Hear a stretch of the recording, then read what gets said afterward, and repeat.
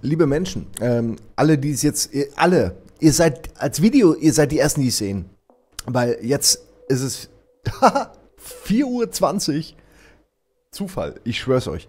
Und ich habe eben lang gepennt, bin aufgewacht, habe gedacht, was willst du jetzt eigentlich am liebsten machen? Antwort ist, ein bisschen was zocken.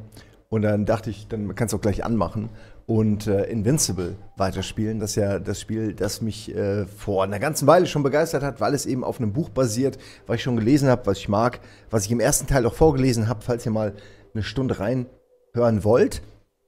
Und ja, und deswegen gibt es jetzt Late Night Morn mit dem Unbesiegbaren auf dem Mars, einem riesigen Raumschiff.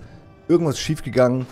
Wir versuchen, dem Ganzen hinterherzukommen, hinterher zu stöbern. Aber es ist stochern im Nebel. Und ich weiß überhaupt nicht mehr, wann wir das letzte Mal aufgehört haben.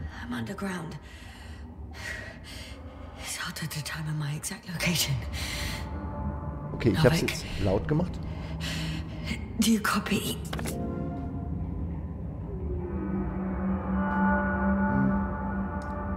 Egal wann ich anfange, ich bin immer wieder überrascht, dass es immer wieder Leute gibt, die reinkommen um die Uhrzeit.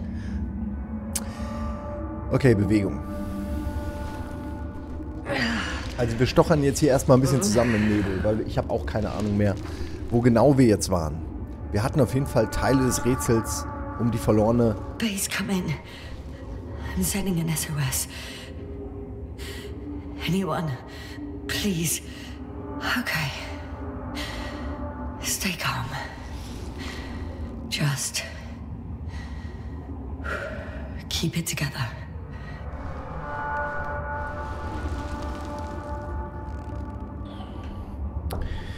Ja. Erstmal alles abchecken. But saturation hasn't dropped below the tissue norm. Not yet, at least. Genau, wir suchen ja einem Wissenschaftsteam hinterher. Wir haben auch schon einige von ihnen gefunden. Die haben offensichtlich hier, entweder haben sie einfach zu tief gebohrt und etwas geweckt, das um diese Uhrzeit längst im Bett sein sollte. Genauso wie du. Hi Swagger 20. Und noch ein paar andere, die gerade reinkommen. Okay, Konzentration. Deposit of water. Probably unsafe for consumption. I'd rather not risk it. Shit! Let's hope it's not fossil.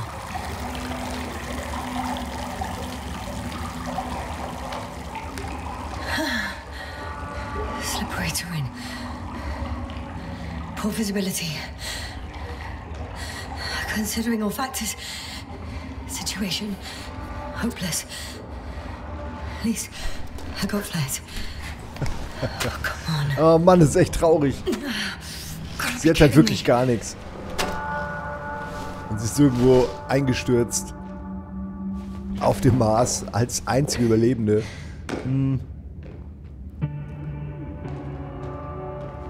Ich mag es, wie das Spiel die ganze Zeit, deswegen versuche ich nicht so viel zu reden, aber es lässt die ganze Zeit einen teilhaben an der Gedankenwelt des Protagonisten. Finde ich immer sehr schön. Und dann kann man natürlich weniger Gelaber reinmachen, aber ist okay. Um die Uhrzeit ist vielleicht auch besser. Und dann genießen wir einfach dieses Hörbuch zum Einschlummern. Okay. Careful.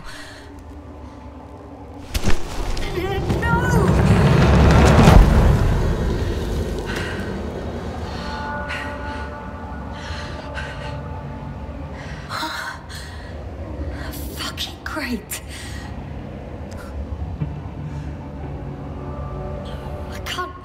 I just can't. Pretty much fucked. Oh, ich habe gerade erst angefangen und ich bin auch schon fertig. That's my considered opinion. Fucked.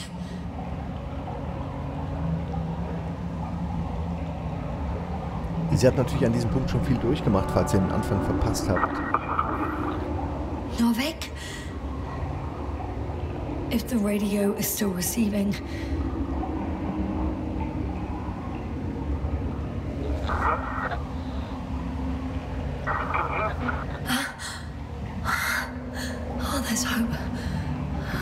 be too far underground. I need to act fast. I hear you. Ein glücklicher Zufall. Apparently. Oh, bollocks. I think I preferred it the other way round. Wieder mal fällt mir auf, wie gut sie synchronisiert ist. Auch vor allem so diese Erschöpfung. Man nimmt es ihr wirklich auch ab.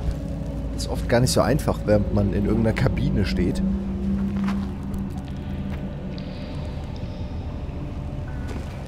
Aber das ist schon mehr oder weniger ein Selbstläufer, das Spiel. Also muss man auch sagen, im Moment mache ich eigentlich sehr wenig. Außer halt laufen.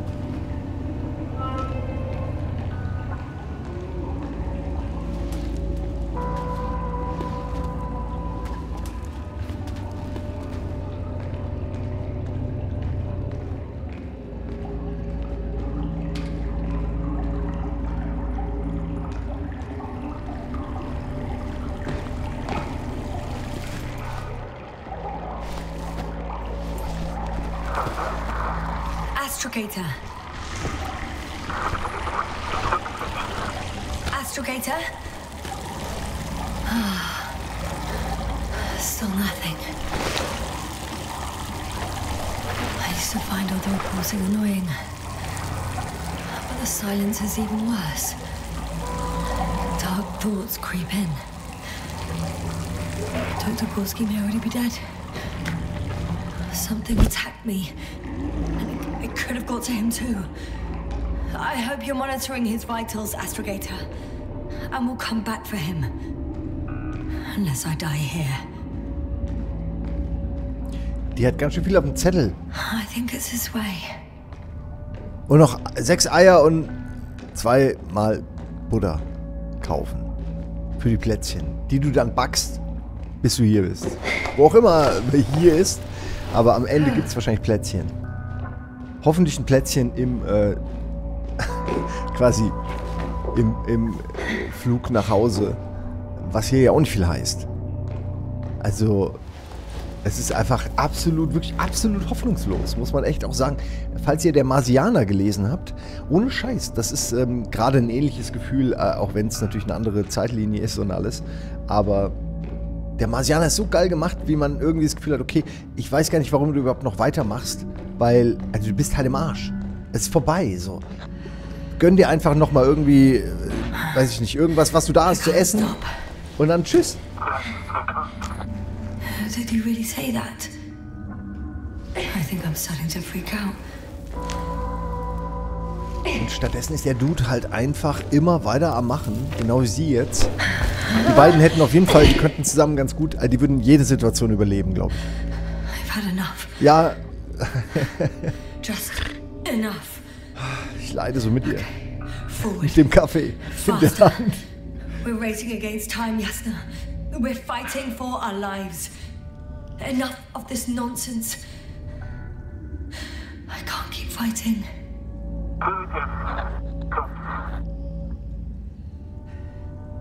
With all due respect, Novik, but could you finally shut up? Thanks. You know, I did what I could, but it still wasn't enough. I have the right to finally give up. Nein! No. Not yet. Natürlich nicht.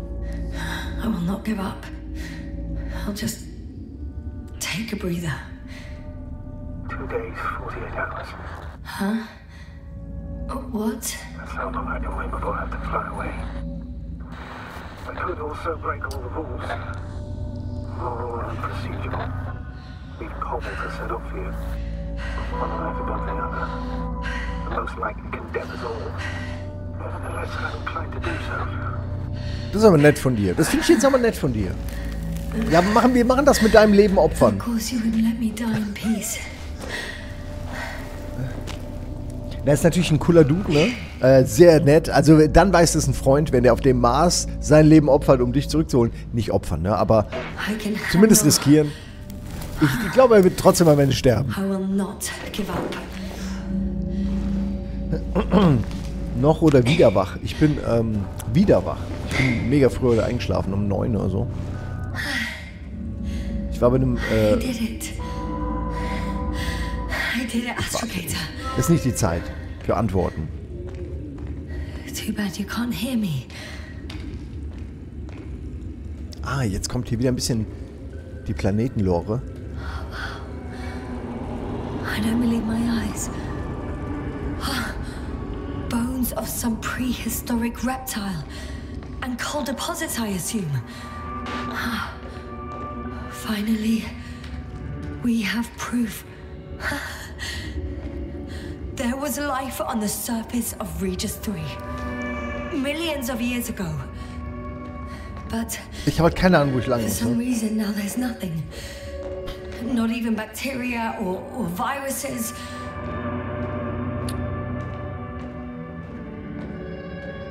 I'm starting to suspect that someone or something forces life into the water, Also das geht noch. perhaps preventing it from moving ashore. If so, I think it's still happening today. The question is, have I encountered this thing already? Bin ich hier nicht gerade schon gewesen? Ach nee, ist es, oder? Ja, klar. Ah, aber die Seite. Ah, es sieht schon nice aus. Ich glaube aber, ich muss hier eben anders You lang. never seem to get tired, Novik. Da lang.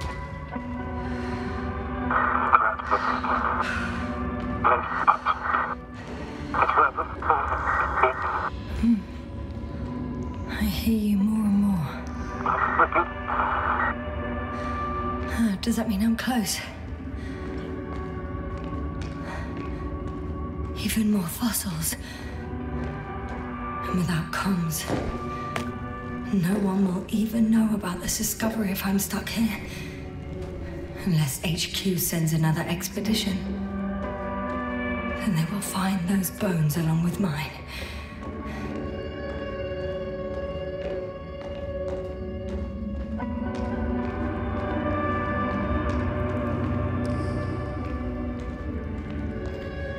Also, das kann das Spiel echt gut. So diese Isolation natürlich darstellen. Dann die Musik, die passt so wundervoll dazu und stört auch überhaupt nicht. Passt auch vor allen Dingen jetzt so mit diesem Widerhall gut zur Location. Dann diese abgehackten Funksprüche. Wir wollen ja ans Licht kommen, nach oben. Novik,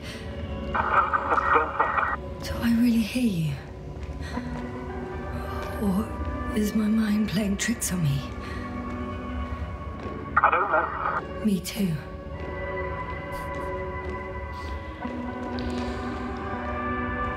What if something's waiting out there for me? Something that calls my fool. Das ist das Problem. Du denkst zu Don't viel. hesitate. Einfach mal machen. I will die if I stay Exakt. Kann ich kaum glauben, dass ich dir das erst mansplainen muss. here. A way out. Astrogator, I'm close. Damn it. I was sure he would hear me this time.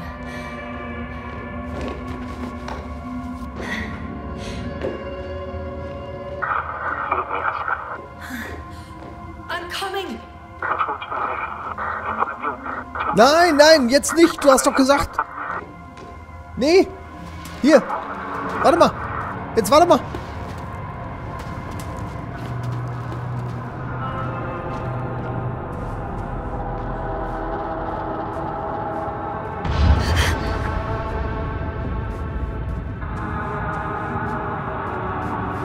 Das ist auf jeden Fall perfekt für die Uhrzeit. Yasna, I'm getting your SOS.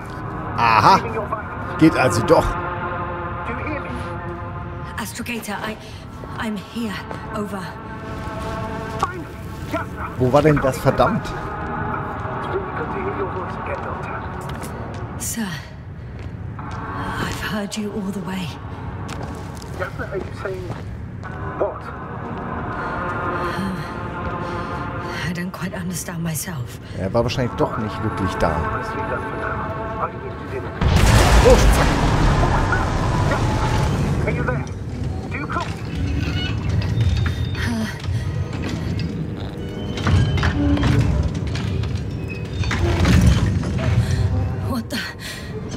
What kind of deadly shit is this? Doctor, what are you talking about? There's something here. It looks like a machine. It burned a hole in the wall. And I was marching on these kind of crab legs. Damn. We must evacuate immediately.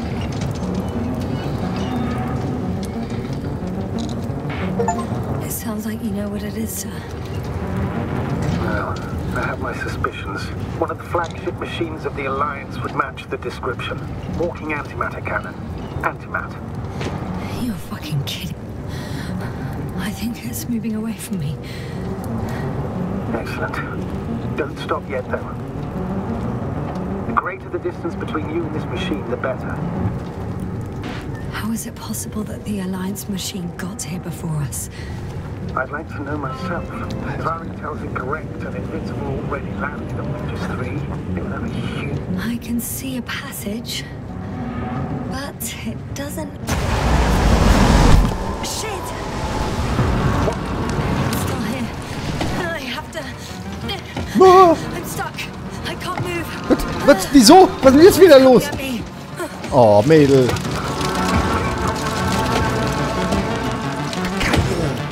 Geil!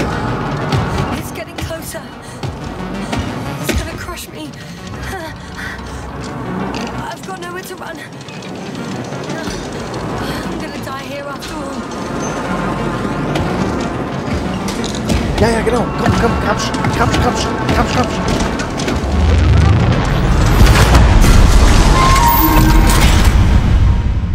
Come in! Yasna, we must evacuate you! I'm getting parameters. Pulse. Please confirm you're there. I'm okay. I did something. As if... I don't know. I saw the readings. Gave a distress signal and then followed a series of directives that I didn't implement. Currently, it does not respond to commands. I'll check on it. I guess it's busted for good.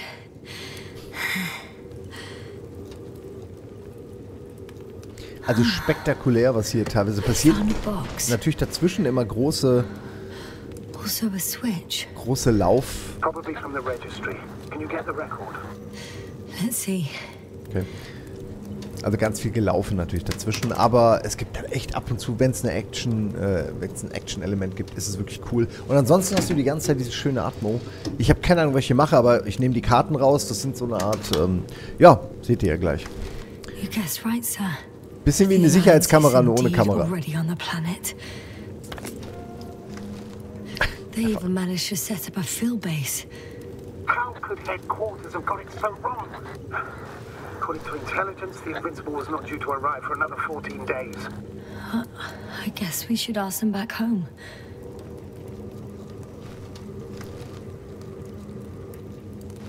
Okay, das ist also die andere Fraktion, die vor uns scheinbar schon hier war. Und jetzt entdecken wir, dass die halt eine Menge Ausrüstung und... Was ist das? Ach, das ist der Laser. Ja, und vor allen Dingen Waffen. Wobei das ja eigentlich ein... Das ist ja wahrscheinlich ein Mining-Laser, ne? Nehme ich mal an. That's me. Wow. It really did almost flatter me.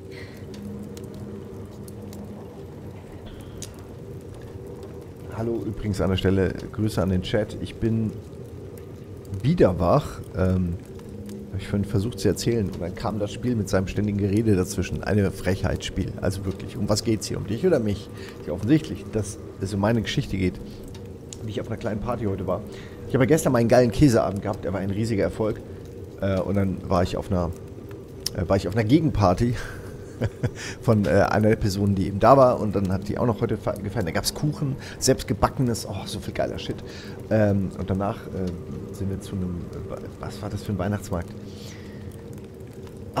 Ich glaube, es war ein jamaikanischer Weihnachtsmarkt. Aber die hatten alle nichts mehr. Der ging noch 3 Stunden, aber war alles weg. Und auf jeden Fall habe ich da einen Glühwein getrunken vorher. Und der hat mich direkt knallhart müde gemacht, auf nüchternen Magen. Bin ich heimgekommen, war grummelig, weil ich kein jamaikanisches, afrikanisches Essen bekommen habe, weil es mega lecker ist.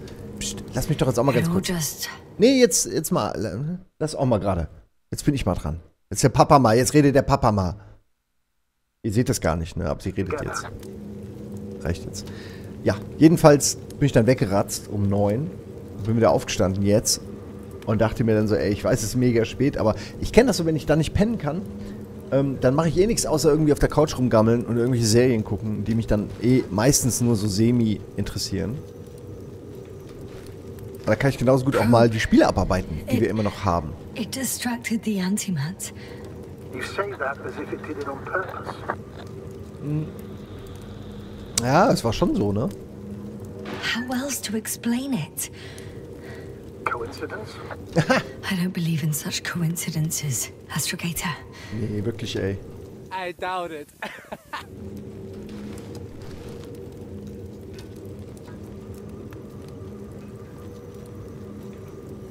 So noch. Okay, aber da war doch noch mehr.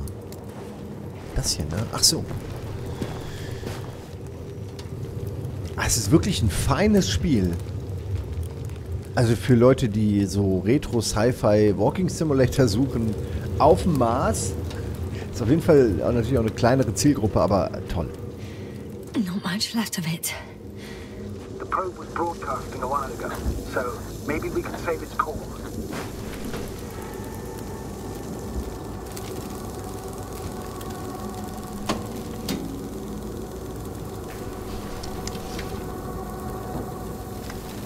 You could say that since I found the probe, I haven't been alone. I'm sorry, Yasna. Maybe it can still be rebuilt. Anyway, you're not entirely alone. I feel like I've lost another companion. Pipo! My last one. You still have me. Not down here.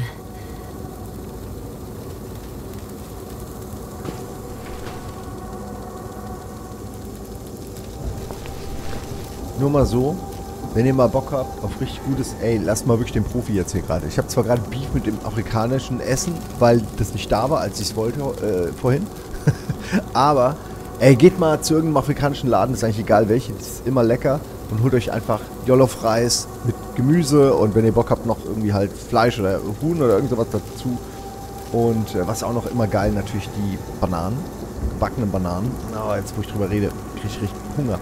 Und dann haben manchmal, und das ist das Besondere, das ist der Kicker, die absoluten Profi-Afrikaner, die haben dann noch so 2 Töpfe mit so einer orangenen, so einer hellorangenen und so einer dunkel, fast schon roten Soße. Das eine ist, lustigerweise, das helle ist das richtig scharfe, glaube ich, und das andere ist eher süßlich. Beides zusammen. Alter, dafür würde ich töten. In der Endzeit. Nothing's changed, Astrogator. Genau, sage ich doch. Holt euch das. Sehr empfehlenswert. Natürlich auch immer hier so Jerk Chicken ist natürlich auch super. Und der Fisch, der Tilapia. Ja, die Thailänder machen auch einen fiesen Tilapia, oder glaube ich so heißt der. Aber der afrikanische ist geil. Okay. Schön gegrillt. Cool down. Habe ich gesagt, dass ich nichts gegessen habe bisher? Seit meinem Käseabend? Well, they say in Ist auch order besser. to win over a person, you have to steal their heart. Ja, ist ja The gut. key is to get their brain. You know that's just a metaphor. Anatomically incorrect and highly overused, yes. Okay. Time to get out of here. Ah, jetzt kommt so der Helm richtig mal zur Geltung. Das finde ich schön. Man hat das natürlich immer mit dem Mikro und dem Rand oben im Visier, im Bild. Aber mit so Effekten finde ich es doch schöner noch. Not good. You simply don't get a break. What is it this time? Stormfront is approaching your location. Ey, komm, ohne Scheiß. I don't know, Dad. But please muster up a little more strength. Let's not forget that the Alliance is in the vicinity. Wait a minute. Do you have any specific expectations of me? Since I'm nearby their troops. It's hard to call them specific. We need to learn more. You're missing the most important thing, sir. We still have to save Gorski. I don't know what your silence means. I was going to tell you later. I'm really sorry. What? his readings. No. Ah, okay. You don't have to finish. I understand. You did what you could. No. I did what I thought was right. Come on, Doctor. He didn't die due to lack of oxygen. He bled out, likely from the fall. Enough! I've heard enough.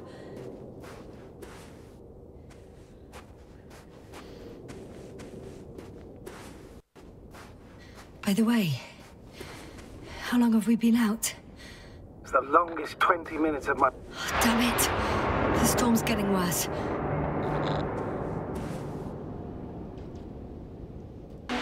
Interesting. For me, it passed so quickly. I'd say 5 minutes at most.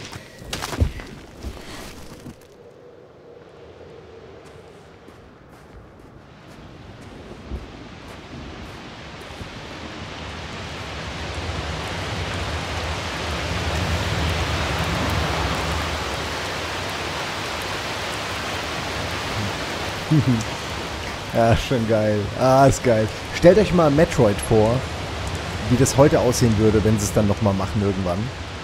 Auch mit diesem Helm und diesen Effekten. Any damage? Hard to tell. It looks like it's been stuck here for a while. But the light inside works. There isn't a living soul here. Are you sure? Please take a look around. It's clear. No one's coming out with me. I'm all alone. Is that disappointment I hear? Anyway. Not disappointment, but tiredness. Are you surprised? No, not at all. It's understandable.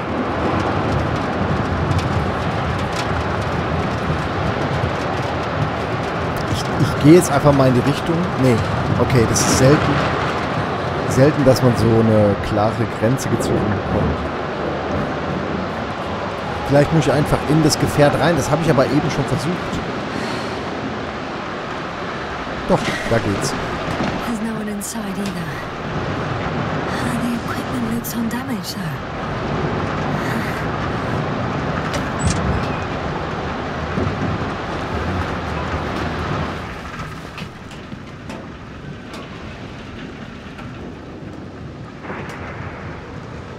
Ja, keine Ahnung. Ich bin kein Rover-Experte. Starte Rover. Ach so, auf die andere Seite. Ach, das Lenkrad. Das ist das Lenkrad. Ich dachte, da rechts, dieses Ding hier, das da irgendwie, das... Welches davon überhaupt? Ich weiß nicht mal. Off-on, da, das hier. Ach, herrlich. Okay, komm, starten wir mal. Na, zack, bumm. The engine started. Natürlich, ich hab's immer noch drauf. Leave this cursed place. Ja, mach doch mal die Tür zu. Ich habe ein bisschen gehofft, dass man jetzt nochmal auch im Innern rumfahren kann. Are you driving? Ah, jetzt kommt's. I'm going. Please talk to me. Maybe that will calm me down. Oh shit! It hit the bonnet. Don't worry. Even if it hits the rover directly, you'll come out unscathed. Yeah, the vehicle is kind of a Faraday cage. The energy will flow through the body, discharging to the ground. I'm not worried. I'm a goddamn oasis of peace. And there are exceptions, you know. Such as the windshield shattering at high voltages. Doesn't stress me out at all. I remember a mission on Eden 5. At that time I was still a coordinator, but the crew was quite similar. Chemist, cyberneticist, a doctor, an engineer and a physicist. Simple reconnaissance mission. But there was a miscalculation and we crashed the rocket. Then we put it back together. For whatever was on hand. It's quite a machine. A true Frankenstein's monster, so to speak. Even more terrifying were the creatures we found on the surface of Eden. Geronimo. Creatures? You are making this up, aren't you, sir? Not at all. I was indeed on a mission to Eden. However, I have exaggerated a bit.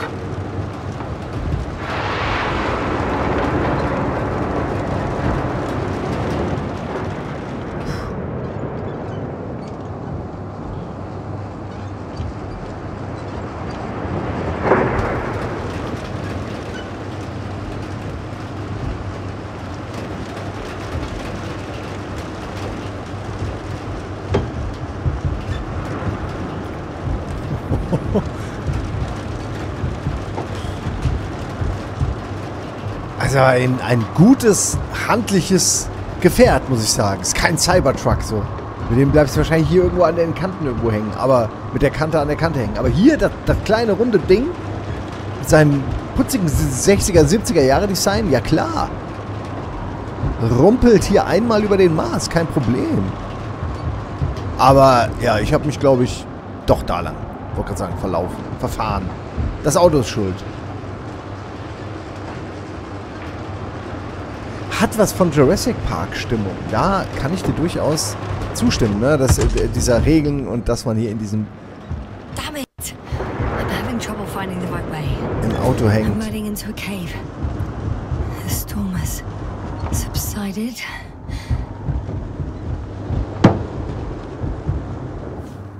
Okay, es läuft weiter. Sehr gut.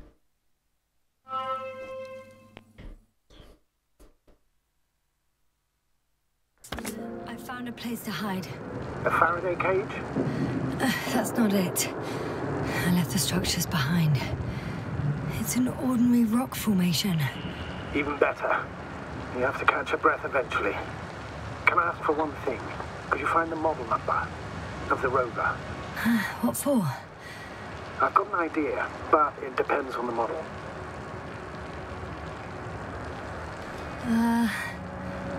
Emmet 2001.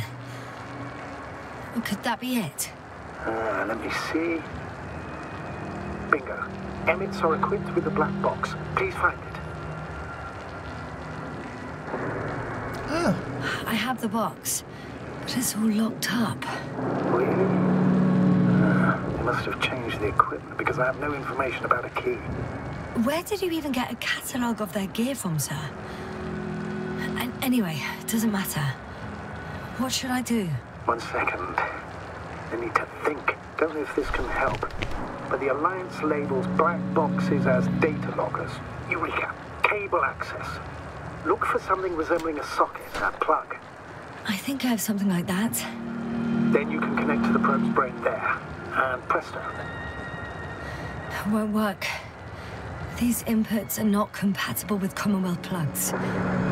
From the outside, our equipment is different, but inside we have the same guts, so to speak. The cable on the back of the box should already fit. Same guts, hey?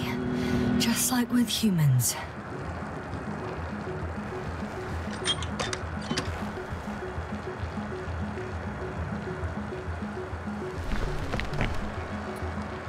Moment, war da eben noch...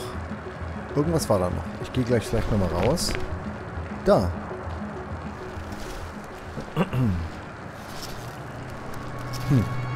Das ist ja von der feindlichen Maschine, die wir vorhin das Herz entrissen haben. So, what now? You can finally rest. It'll take me a while to dig through all the records. Cool. The rover was connected to a base. The one from the slides? Most probably.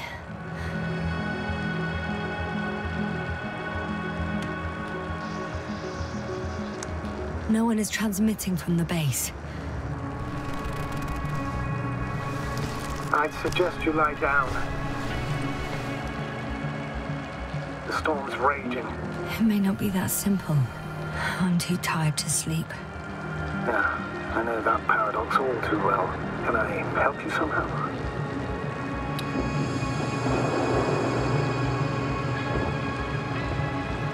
If we talk, maybe I'll finally fall asleep. Jetzt könnt ihr auch schön pennen gehen, Leute. Yes, Den actually, Ratzen.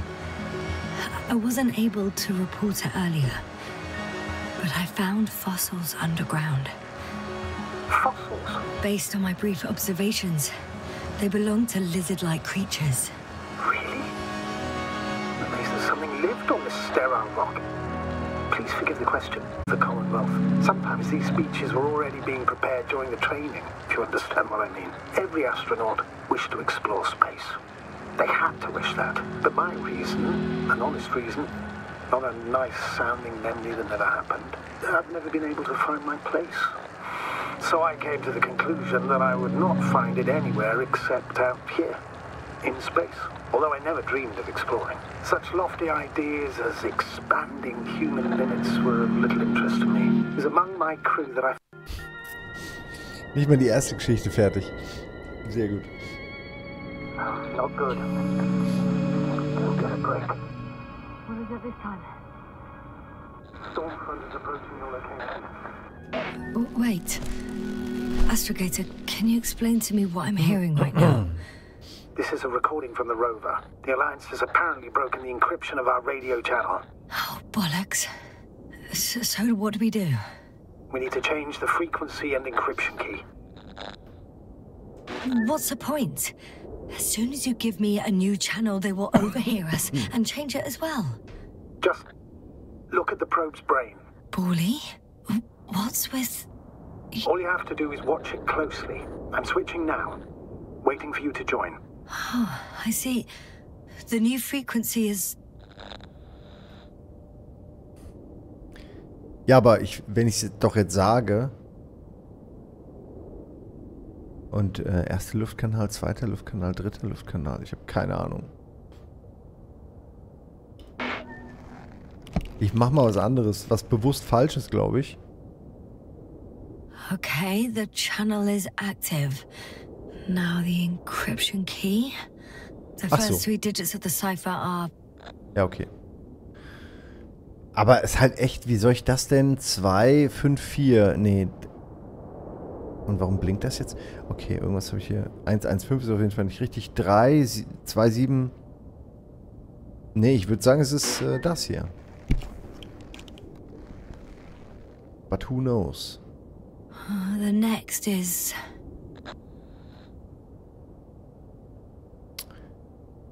Okay, welche? Zeig nochmal.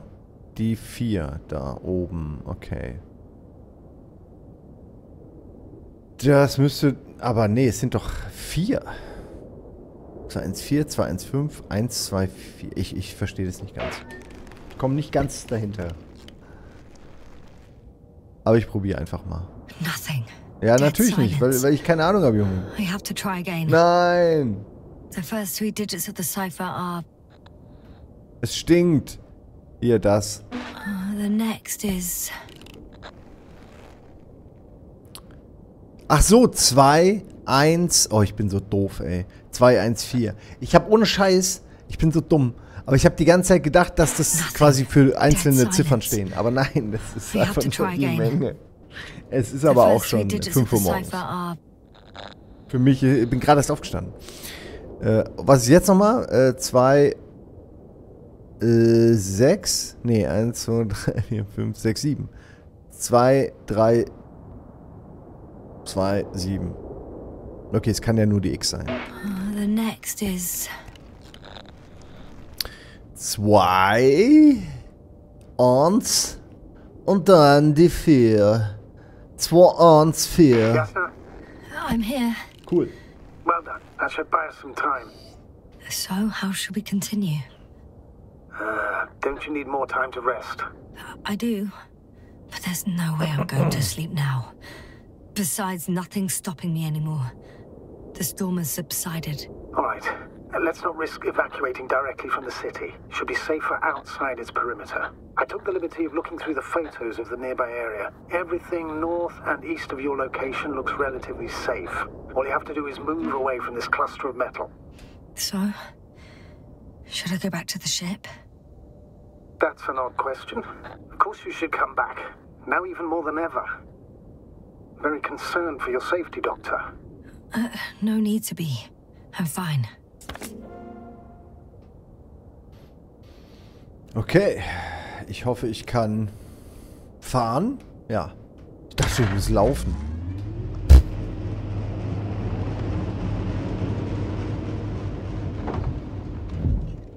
Ja, Grüße alle Neulinge, die jetzt gerade noch rein... Okay, das sieht jetzt traurig aus, aber es sind tatsächlich ein paar Leute reinkommen. Grüße.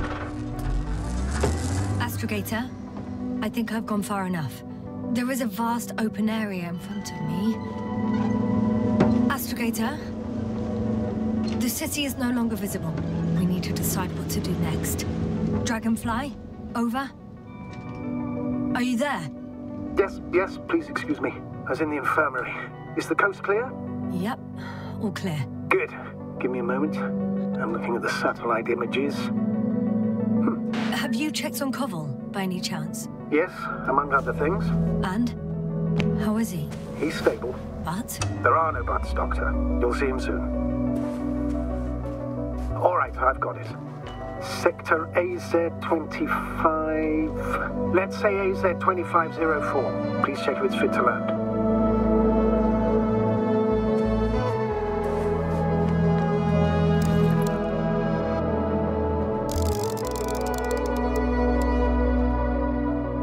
So, ne? Ja. Like I said, it looks good. Clear opening, flat terrain. Excellent. Please go there while I prepare the lander. I'll just pack Artie inside. So that's how it's gonna end. Half our crew is dead and I'm running with my tail between my legs. Not all missions are successful, Doctor. At this stage, we have to save whatever we can. We have to save you. You understand that, don't you? Naja, allein die Yasna? Errungenschaften wissenschaftlicher Natur, die wir hier gerade gemacht haben, die sollte man doch teilen mit der Welt. Das ist wichtig, glaube ich. But I know what might be on your mind. Going back for Gorski's body, contacting the Alliance, or continuing research on your own. These are not possibilities. They're certain death. Please remember, we have just one lander left. As a commander, I must first ensure your safe return. Only then I'll send Artie with other tasks. Ja, es ist voll schlimm, ne? Jetzt muss ich hier entscheiden, was ich mache. Ob ich, also ich meine, ich weiß, was sie will. Sie will natürlich alle retten. Aber ist es realistisch? Habe ich da überhaupt die Kompetenz zu? Ich weiß es nicht, Leute. Vor allen Dingen weiß ich gar nicht, wo ich jetzt eigentlich hin muss. Landezone ist natürlich abholen. Allianzbasis wirkt erstmal falsch, aber naja gut, wir wollen natürlich Action. Wir fahren direkt zu den Bösewichten, die ja wahrscheinlich gar keine sind. Und wahrscheinlich würde hier eh mit der Landezone wieder irgendwas passieren. I won't need the lander, Astrogator. What do you mean? You know very well what I mean, sir. I'm not coming back. Yasna, this is sheer madness. You're heading straight to the enemy base. This is the only way I can find out what's going on here. What happened to our people? I have several hours of travel ahead of me. You can still turn back. No. And if you try to convince me otherwise, I'll just turn the radio off. Fine. I'll stop insisting. Please just understand the position you put me in. As a commander, now I have to decide whether to risk detection by the Alliance. I'll understand if you find it necessary to leave. I would do it if I were you. Well, then you're lucky I'm me. Please don't turn off your radio. I'm not going anywhere. Ja, warum jetzt nicht 5 Stunden lang mal ein bisschen über den Mars fahren und nachdenken?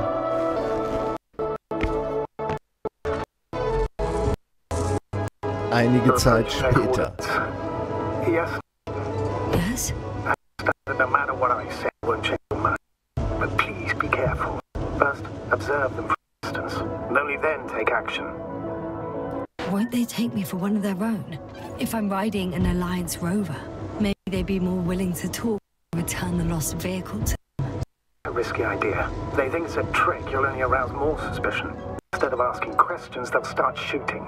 Anyway, you'd have to know their internal codes. If they see you but receive any signal, they'll immediately become suspicious. Right. I'm just trying to think of something.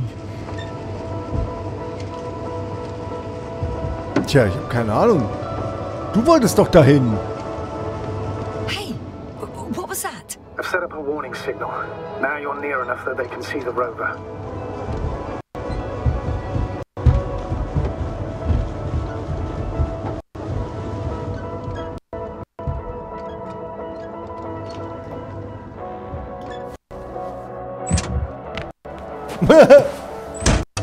Okay, the rover's hidden. You've yet to find a convenient hideout for yourself, from where you can see their base. Some object is flying over their base. Can you tell me more? It's 15, 20 meters high. It has an upright silhouette, and it looks like a balloon. It could be a balloon. And that doesn't surprise you? Not everything that flies needs jet engines. What markings does it have? Oh.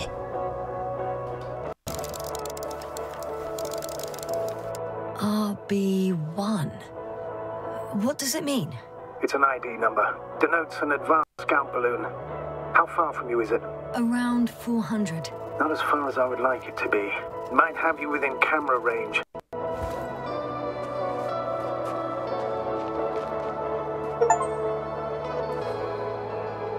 It's a field base. Multi-module. For about several dozen people. Rather well equipped. There's lots of transporters here. I'm not surprised. Missions with a large crew, transport modules were an integral part of the field camp. Remind me, how many crew members were they supposed to send on the Invincible? Over 100. Great. Riesenballon 1. So würde ich meine Sachen nennen. They have a second antimat. As if the first one wasn't enough. Is it active? Probably not, but Proton alone knows. What about people? Can you see anyone? Not yet. Maybe they're hiding in modules. Most of them for sure, but I'd be surprised if they didn't assign anyone to guard duty. I see someone. Just one? For now, yes. Es kann doch wieder ein Android sein, oder? So wie der läuft. Please keep going. You can assume that their equipment has already detected your presence. Or it will soon enough. There's no point in further postponing the inevitable. Still, I'm glad that I stopped. I feel better knowing that there's no heavily armed military waiting for me there. Me too, Doctor. Me too. Das sind so ein bisschen die einzigen Entscheidungen, die man treffen kann. Ne? Will ich jetzt anhalten und erstmal gucken oder einfach straight reinfahren? Da es jetzt hier aktuell, glaube ich, nicht so viele Möglichkeiten gibt zu sterben, hätte man da jetzt auch einfach durchfahren können, aber dann wäre einem doch einiges so ein bisschen entgangen. Ich merke, es ruckelt hier manchmal. Es ist nicht immer so, also eigentlich selten. Eher, wenn es irgendwas ein neues Gebiet nachlädt, ihr kennt das ja, aber meistens läuft es hier eigentlich flüssig.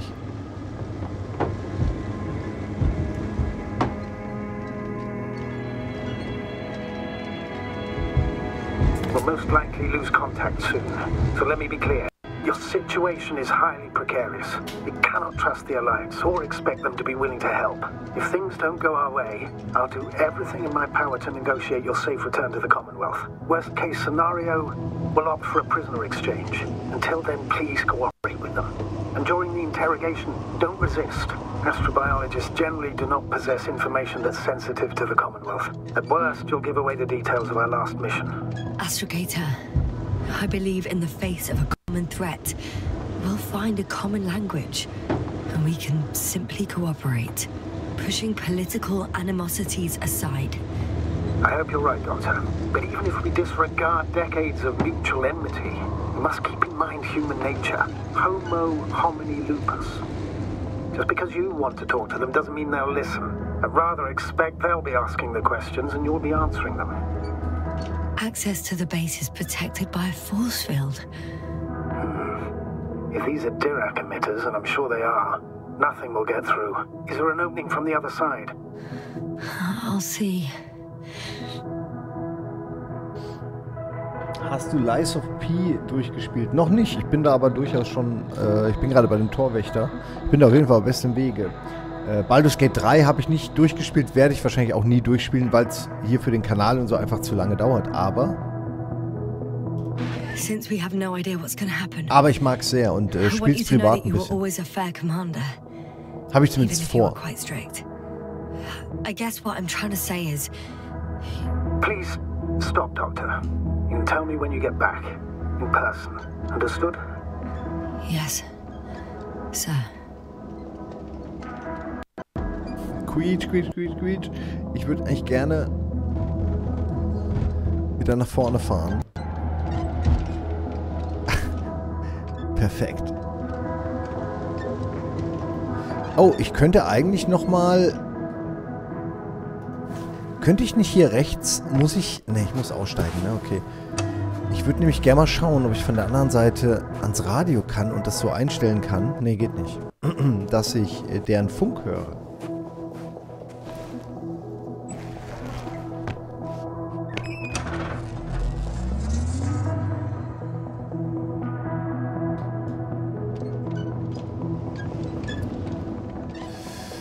Ich glaube hier, ne? Also wenn das Kraftfeld da hinten ist, komme ich ja vielleicht anders dran. Und unten durch oder so, vielleicht ist irgendwo ein Stein und ich kann da vorbei oder so. Ich weiß nicht, wie dieses Kraftfeld funktioniert. Status? What's new? Well, nothing really. At least not in the last 5 seconds, sir. Right. Thank you. How odd. What? There's no one here. Nobody. I'm going. What have I got to lose anyway? Your life, Doctor.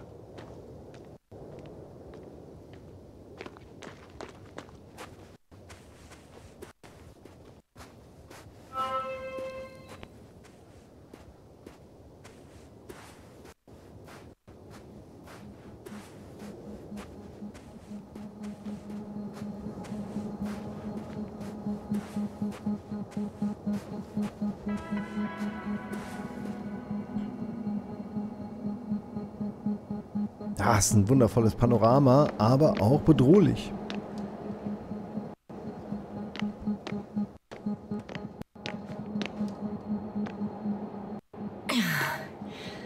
I'm going in. Da muss ich direkt so ein bisschen an Subnautica denken.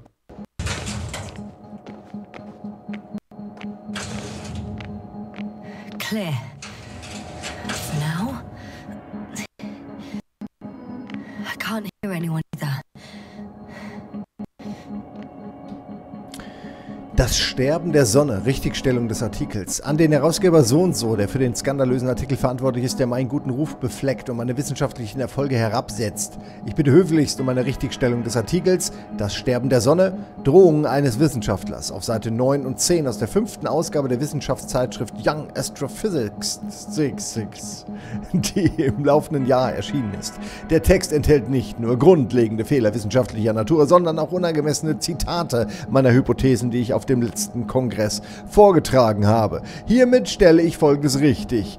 Basierend auf meinen, ich erinnere an den Verfasser Dr. Busa, nicht Bausa, Forschungen, die während kosmischer Reisen durchgeführt wurden, räume ich ein, dass die Dauer bis zur vollständigen Verbrennung des Wasserstoffes in Sternen von ihrer Masse abhängt. Dennoch gilt dieses Phänomen für alle Sterne. Und es gibt keinerlei Hinweise dafür, dass unser Planet, egal wie sehr wir uns darum bemühen, die Gesetze der Physik auszuhebeln, eine Ausnahme hinsichtlich dieses Phänomens bildet. Wie also lautet meine Hypothese richtig? In der Zukunft wird sämtlicher Wasserstoff im Kern der Sonne verglühen. Eine Wasserstofffusion wird sich ausdehnen, bis die Temperatur unter 10 Millionen Fahrenheit fällt. Der Kern selbst wird schrumpfen.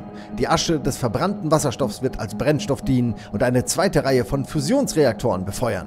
Dies wird die Lebensdauer der alternden Sonne um einige 100 Millionen Jahre verlängern. Fest steht jedoch, dass sich die Sonne von einem gelben Zwerg zu einem roten Riesenstern entwickeln wird. Die Anziehungskraft auf die Venus und die Erde wird abnehmen. In der Folge werden sich besagte Himmelskörper von dem Stern in sichere Entfernung bewegen. Bevor sie endgültig verglüht, wird die mächtige rote Sonne trotzdem noch Merkur verschlingen.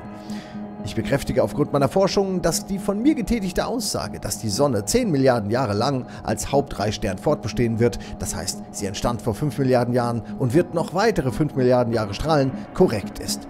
Es handelt sich jedoch nicht um eine laut dem Redakteur so und so auf labilen Hypothesen beruhende Drohung, um Blödsinn und um ein Hirngespinst eines nach Ruhm dürstenden Doktors der astrophysischen Wissenschaften, das das seelische Wohlbefinden der menschlichen Spezies bedroht.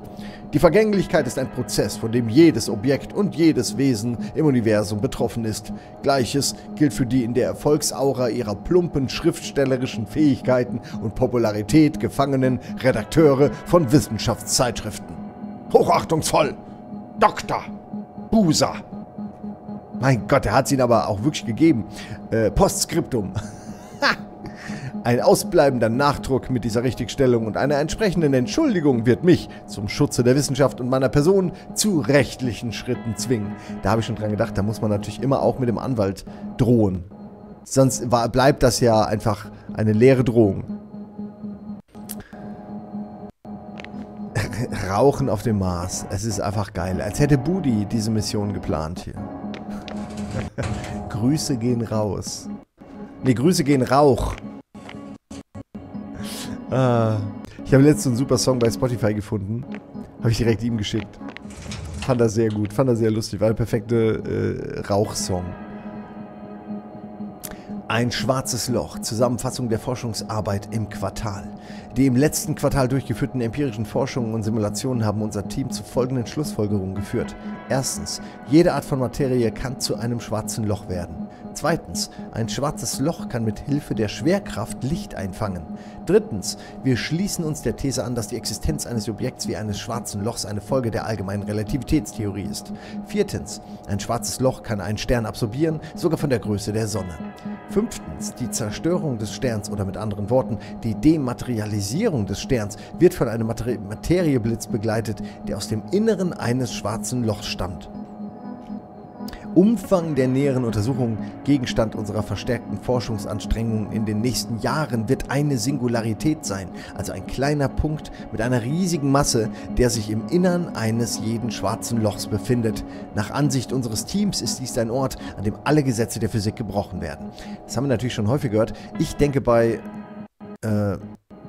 Singularity immer an ja diese Kurzweil-Prognosen, die er ja auch so genannt hat, die aber eher bedeuten, dass irgendwann einfach die Geschwindigkeiten der Dinge passieren und quasi der Hockeystick von Sachen irgendwann so absurd schnell und hoch sein wird, dass man einfach gar nicht mehr hinterherkommt, beziehungsweise dass grundlegende Dinge einfach parallel passieren. Bin ich mir sehr gespannt, ob das alles zutrifft. Bisher war er sehr nah dran.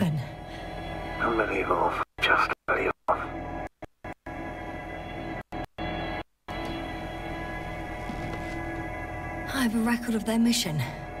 Each step, location, units, including dates. I'm all ears. Day 0, landing place. Main ships in sector AQ-28. The Invincible? What? They didn't move it? Seems so. I'll try to track it down. Please tell me what else is in there.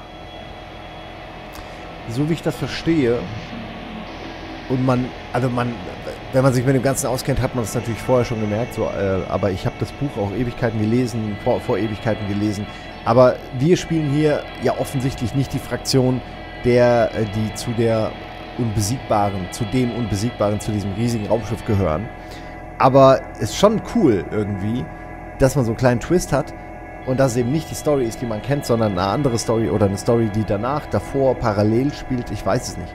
Finde ich sehr interessant und ich bin super gespannt, dieses Riesenschiff mal zu sehen. Irgendwann wird das ja passieren. Like Carcer became interested in the ocean. They got there on the 7th day. Quite late. Guess they weren't in a hurry. Before setting up this base, they were stationed not far from here. But seemed very determined to reach this area. They dug a vast system of tunnels. When did... They conducted research and during excavations found... You won't guess. Metal structures. So we had no chance to outrun them. Yeah. And they were already at an advanced stage of works when we were still in orbit.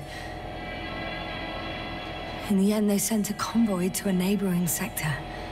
So, that was their last move?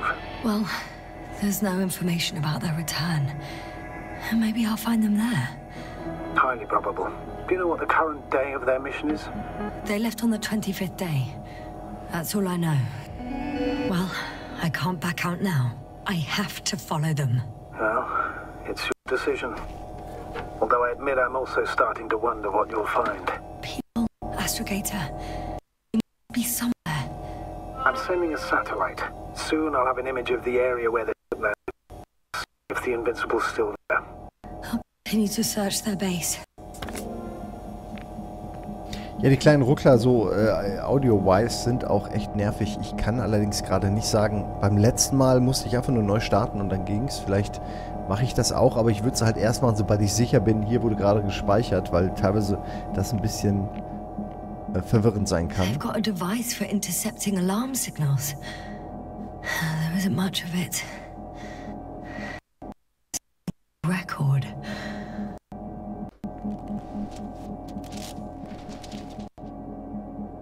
Poor guy. He's dead.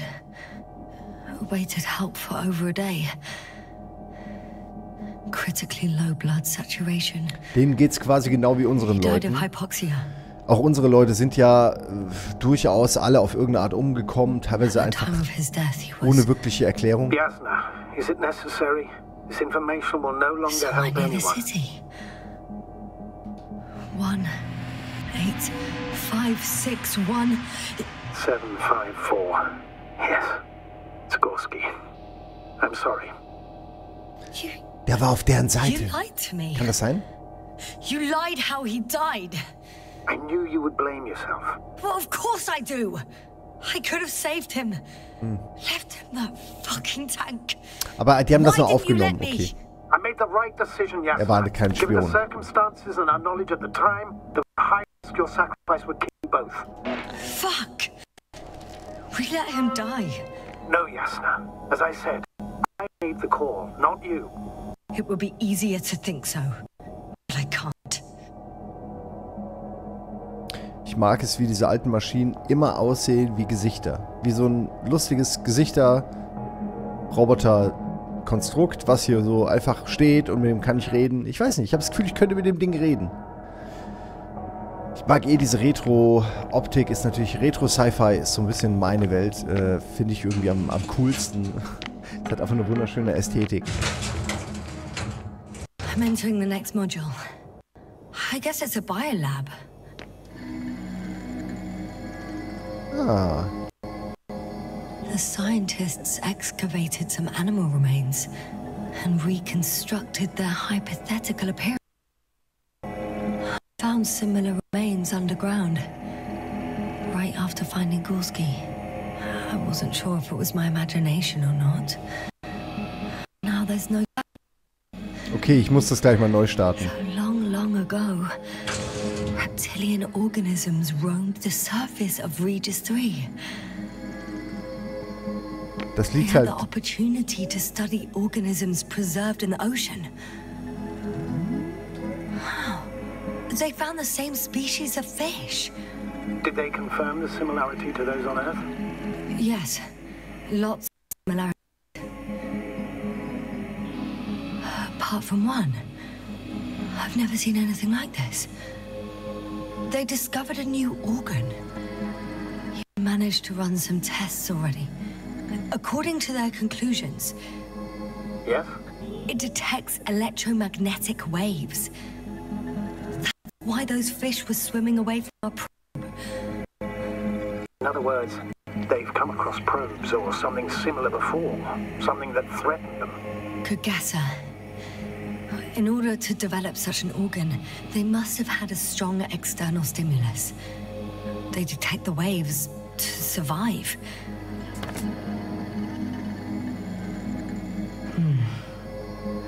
It started rotting. It? The fish. In a bacteria-free environment? How so? All living organisms as breeding grounds for bacteria. And there were both fish and humans in here. I could spend all day here if I could. I'm not surprised, Doctor. Okay. No longer alive. Ich habe aber eins habe ich mitgenommen, ne? Ein Tier habe ich mitgenommen, okay.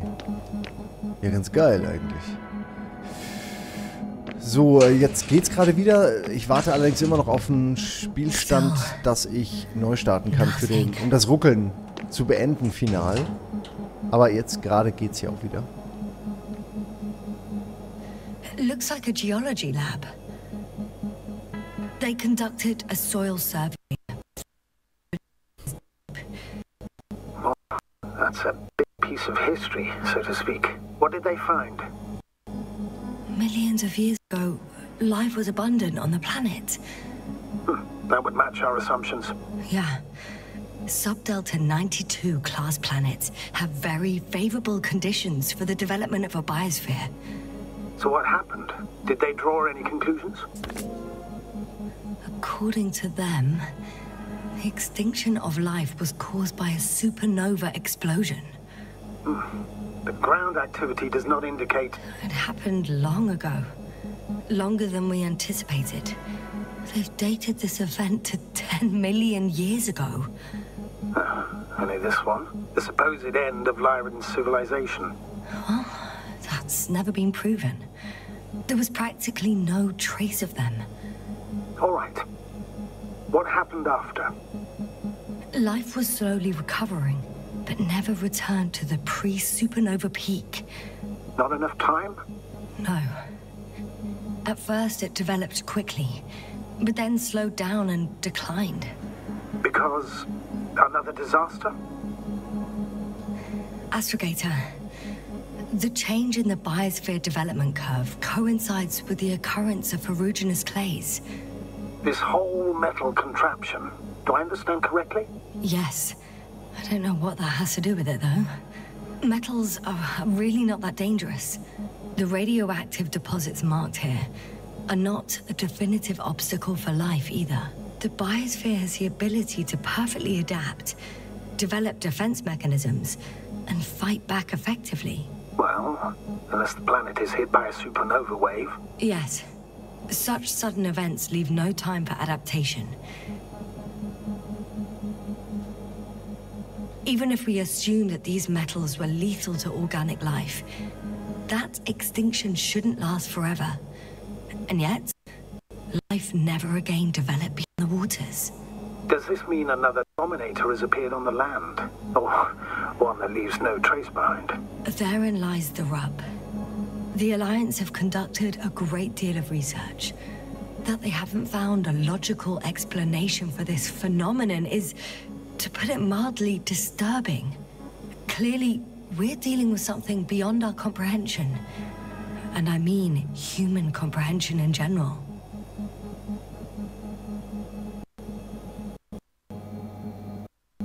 Okay, das war jetzt natürlich ein ziemlicher Infodump, aber ein guter, der auch viel erklärt hat. Natürlich, klar, ist ganz, oh, das gucken wir uns auch noch an, ganz cool gemacht, dass man einfach anhand einer Tafel und vielen Dialogen diese ganze History mal aufdröseln kann, weil wir wissen ja gar nichts. Das heißt, es ergibt total Sinn, dass jemand, der vorher schon mal da war, uns die Informationen dann da lässt. Aber ich glaube, die sind auch mehr oder weniger alle tot. To my eye, it seems they use advanced sonar. What they dug up here stretches for tens of kilometers. What do you mean? What's in the ground, Doctor? Metal deposits. Those structures. We still don't know where they came from. In such a peculiar form. Unbelievable. Not only do we know nothing about their origin, but the arrangement of these deposits is sort of puzzling. A ring system with a distinct center. This base stands on the outer ring. The center of it is in... under the city. Huh. The one I escaped from. Did they determine the entity's function? Origin? Anything? Well, it's hard to say. There's nothing here about it.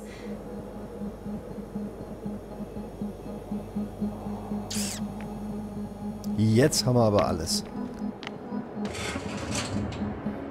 Raus? Oder was ist hier nochmal? Irgendwo war doch vielleicht noch was. Nee. Es geht raus. Es geht raus, Baby. Da vielleicht noch was. Nee, einfach nur irgendwelche Ersatzteile. Das Ding macht mir ja richtig Angst. Die sind sehr gefährlich, würde ich sagen. Und das sieht auch alles schon sehr derbe eingeschneit aus. Wieder hier ein Fahrzeug noch. Vielleicht ist da noch irgendwas drin. Nee, okay.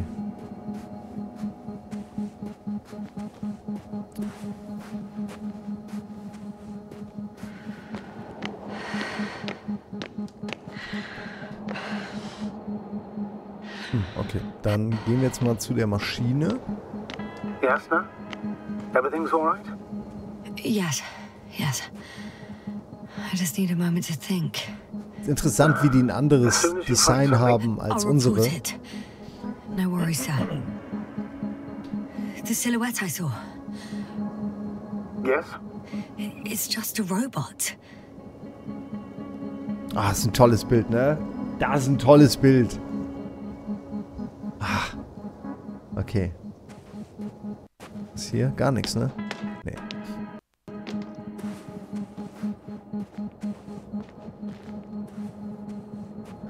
Ah, ich werde einfach immer rollig, wenn ich diese runden Kuppeln sehe und so. Das hat was. Weiß auch nicht. Ich glaube, das kommt aus einem Film, wo so alte Weltkriegsbomber mit dieser Kuppel unten und so. Das fand ich immer cool. Da gab es doch mal von Steven Spielberg früher so Fantastic Stories. Und da gab es auch eine, wo einer von diesen Bomberpiloten aus seiner Kuppel nicht mehr rauskommt und die haben kein Landing Gear und dann müssen die landen und wissen, sie landen auf ihm und alle lieben ihn so und dann nehmen sie alle Abschied. Und weiter erzähle ich es nicht. Aber es ist sehr alt. Fantastic Stories von Spielberg. Lange, lange her. So, da ist die Kuppel. Okay. This mission drags on so much. Sometimes I think you're gonna take off without me, sir. Don't count on it, Doctor. I'm not going anywhere. Memphis Belle heißt der Film, ja? Sicher? Okay. Lass ich mal so stehen, ich weiß es nicht. Okay, hier würden wir halt gerne hin, aber das geht wahrscheinlich hier nur vielleicht durch die Erde runter. Oder wir müssen hier einen Weg finden, die Kuppel abzuschalten. Also es hat nicht viel von also nur zur Aufklärung, es hat nicht viel von Subnautica außer der Optik. Weil es ist ein völlig anderes Spiel, aber so ein bisschen diese knuffigen Module sehen natürlich schon so ähnlich aus, ja. Das war. Aber ich kann hier vor allen Dingen nichts bedienen. Ich denke, ich muss mal vielleicht nochmal zu der Maschine hier, aber die ist mir eigentlich suspekt. Kann man die nicht jetzt schon kaputt machen?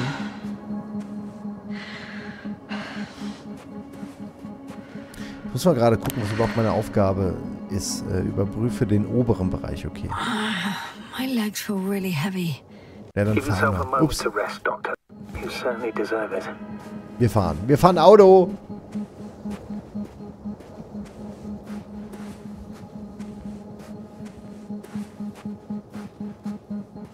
Was da hinten? Ah. Es gibt ja nicht so viele, also gar keine Items einzusammeln, deswegen ist mein Forschungsdrang nicht so mega ausgeprägt. Sonst würde ich hier mich lange noch beschäftigen können mit der Ecke hier. Aber stattdessen fahren wir jetzt erstmal hoch.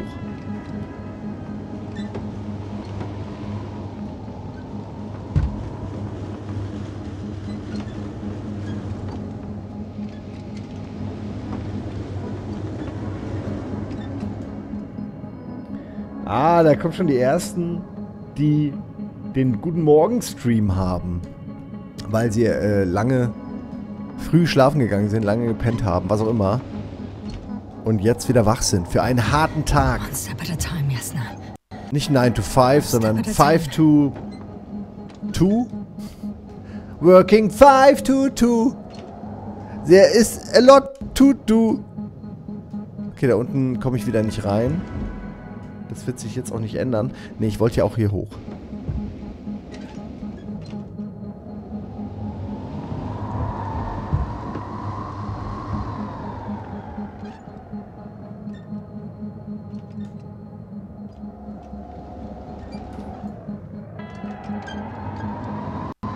Echt? Ich hätte schwören können, dass man da hoch kann, aber vielleicht muss ich laufen. Aber wo soll ich denn jetzt lang? Moment, wo ist hier nochmal... Nee.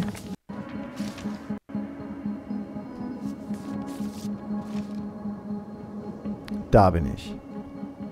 Und Field Base 2 ist eigentlich das, wo ich... Ich habe halt keine Ahnung, wo ich eigentlich genau hin muss. Oberer Bereich. Seems to be slipping through my fingers like sand. So much sand. You sound tired, Yasna. Because I am tired, Astrogator.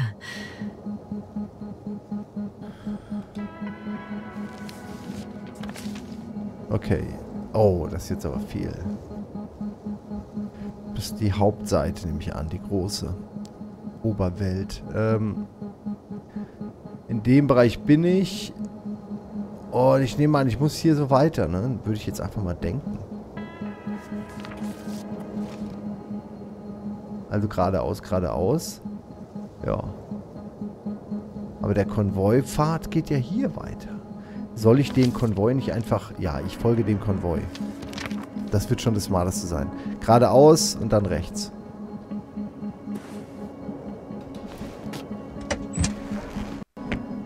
Na, heute habt gleich Feierabend, hatte Nachtschicht. Ja, dann wünsche ich dir natürlich, lieber Sandman, du brauchst natürlich niemanden, der dich ins Bett bringt. Du hast Eigensand und kannst dich selbst... Ist eigentlich ganz praktisch. Einfach so, legst dich ins Bett, einmal kurz... Oh. I'm becoming more and more convinced that what I know is not the same as what exists. What can exist. I must admit it's an interesting thought. And quite disturbing.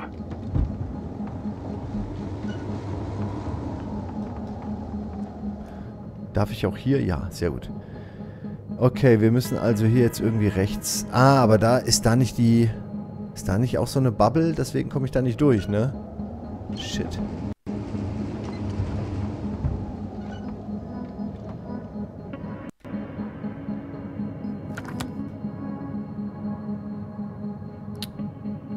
Vielleicht muss ich wirklich laufen.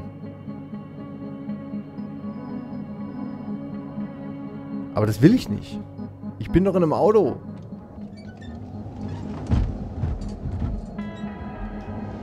Kann ich da durchfahren? Ah, okay. Hier wäre jetzt natürlich so eine Third-Person-Cam vielleicht nicht schlecht.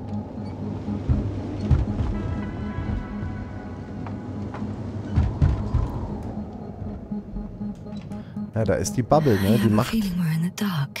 Die Bubble macht einfach leider den Weg durch.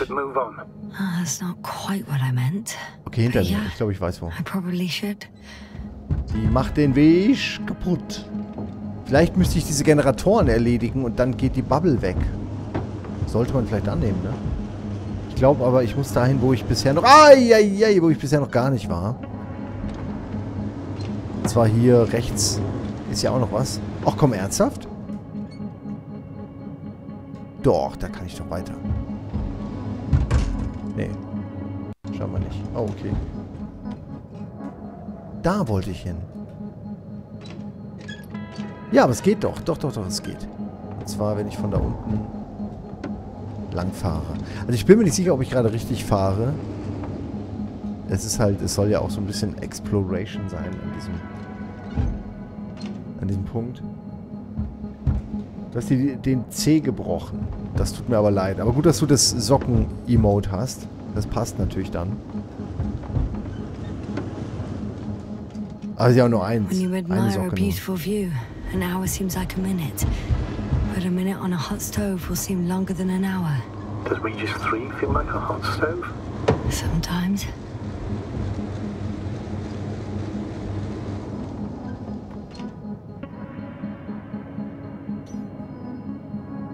Kurz mal gucken, wenn ich jetzt hier in den Norden weitergehe. Ja, ist ja eigentlich richtig.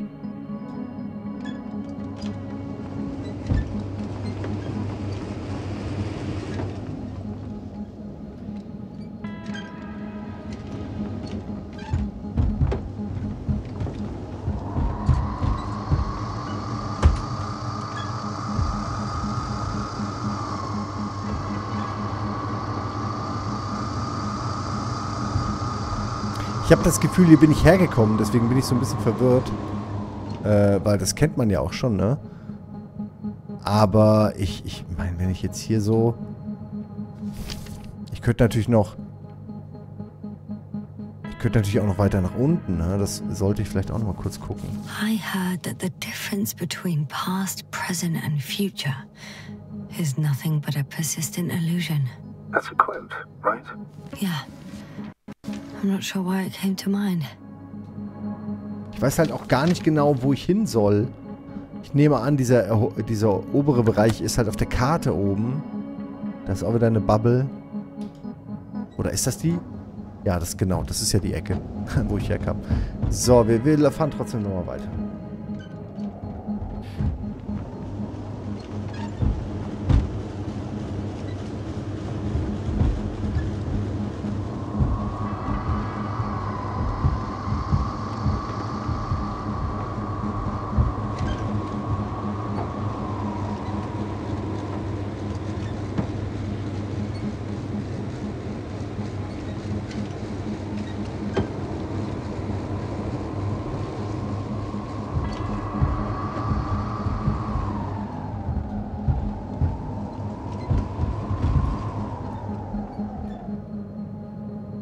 Ja, läuft.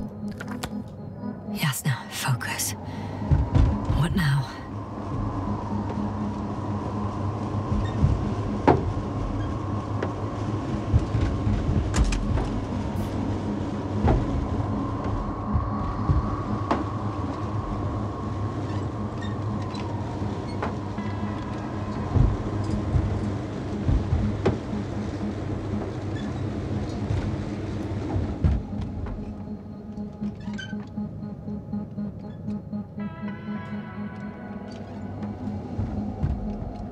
Shit, das ist eine Sackgasse, ey. Das kann doch nicht sein.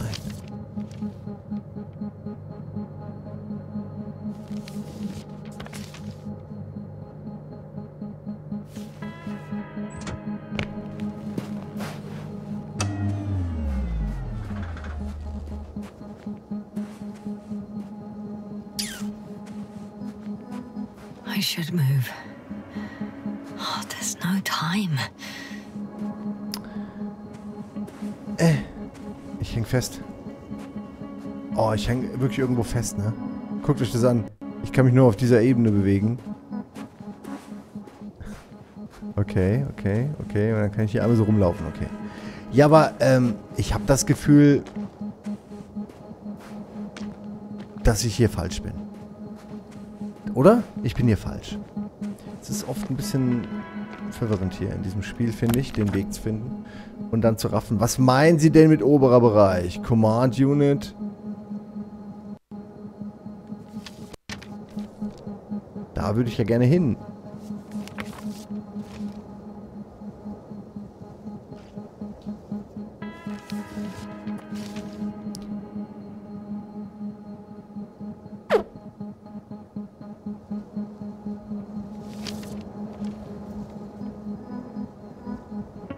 I'm still here, if you're wondering, sir.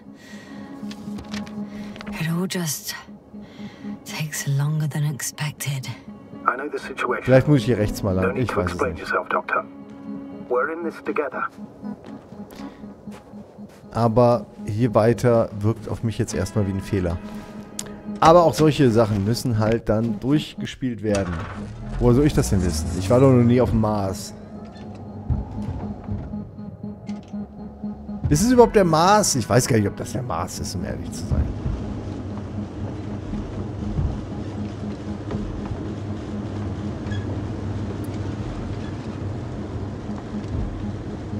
So, dann fahren wir jetzt wieder zurück. Und dann gucken wir nochmal, ob wir links, also von hier aus links an der Straße vielleicht an dieser Kuppel vorbeikommen. Ansonsten bin ich offen gesagt überfragt und weiß auch nicht mehr, was man noch machen kann. Dann würde ich vielleicht ein Päuschen machen und dann irgendwann später mal, wenn ich mich eingelesen habe, nochmal weiterspielen. Regis 3 heißt der Planet, ja, stimmt. Ja, ich sag irgendwie immer Mars, aber es ist natürlich auch klar, es sieht so ein bisschen so aus. Nothing's changed, Astrogator. Understood.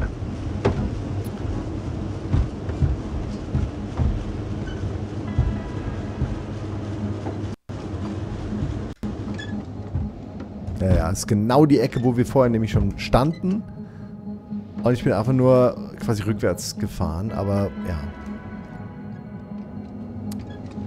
Dann weiß ich jetzt einfach nicht mehr, wo ich noch hin muss. Vielleicht muss ich doch nochmal in den Modulen nachgucken und habe da vielleicht noch was übersehen. Aber ich komme ja einfach nicht an die Stelle, die sie von mir wollen.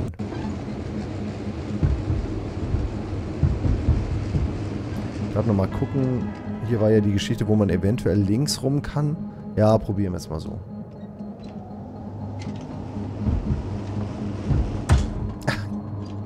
Okay.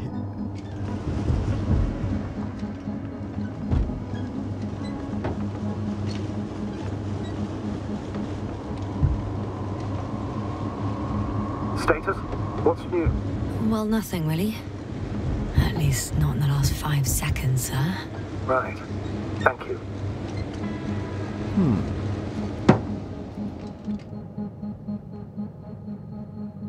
Ja, sieht nicht so aus, als ob es hier da noch irgendwie weitergeht.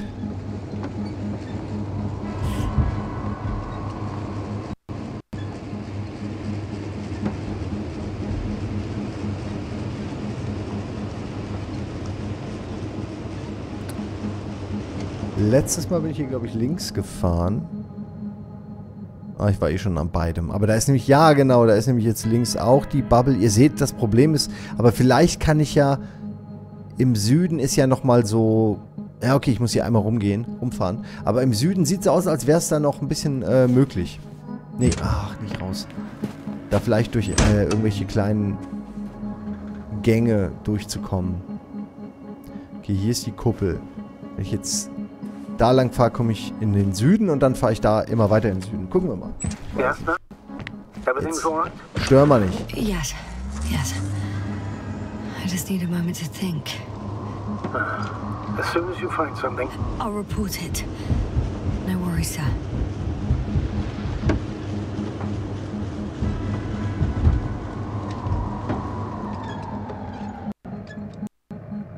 Geradeaus, geradeaus, geradeaus und dann, ja, wie kommt man hinter die Basis? Ihr seht ja auch das Problem, ich will... Ah ne, ich muss einfach nur geradeaus, okay. Ah, ich wette, das geht auch wieder nicht. Das sieht aus, als wäre da auch wieder was blockiert. Ich müsste nämlich eigentlich nur geradeaus fahren. Und so einfach machen sie es ja nicht.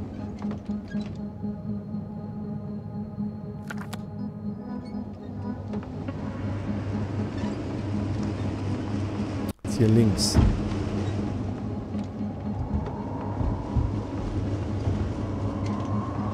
Ja, hier waren wir doch auch schon.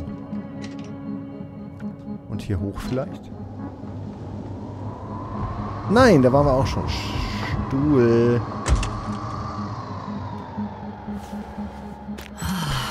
This mission drags on so much. Exakt. Sometimes I think you're gonna take off without me, sir. Don't count on it, Doctor. I'm not going anywhere. Ich meine, das einzige, oder im Süden hier war ich doch auch schon, oder? Hier? Vielleicht da? Ich weiß nicht, ob wir da schon waren. Ob wir hier schon runtergefahren sind. Das müsste doch eigentlich auch mal machbar sein. Ich denke, das haben wir auch schon gemacht.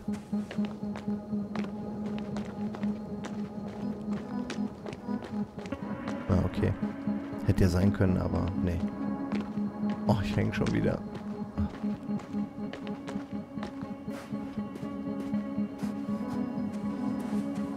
Ich nehme an, hier kann ich auch nicht hoch. Es wäre mir natürlich ein leichtes, da jetzt hochzuklettern. Wer weiß, wo ich da lande, aber nee. Soll nicht sein.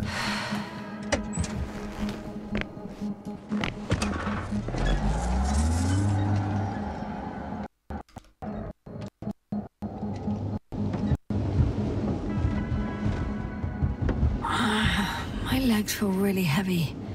Give yourself a moment to rest, Doctor. You certainly deserve it. Ich wusste es, ne? Da war nämlich was, ja. Das war nämlich blockiert.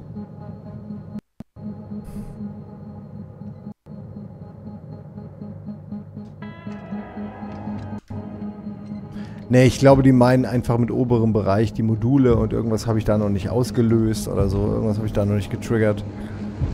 Anders ergibt es für mich jetzt langsam echt keinen Sinn mehr, weil das ist einfach alles abgesperrt.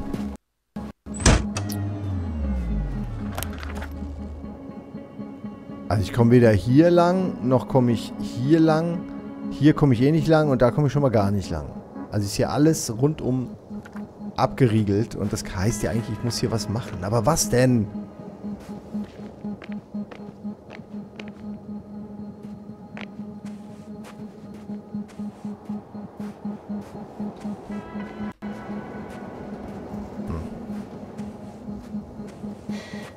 step at a time, Yasna. Okay, das Modul geht schon mal nicht. Der Kram hier ist auch nicht wichtig. Hier ist offen, okay, also gehen wir mal rein.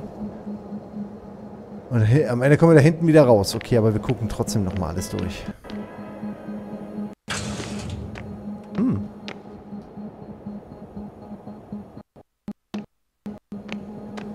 Da ist sogar noch was Neues. One of these diagrams shows a geological cross-section. As suspected, it's all metal below the surface, of relatively thin layers of rock. But compared to the rest of the continent, the deposits in this region are significantly younger.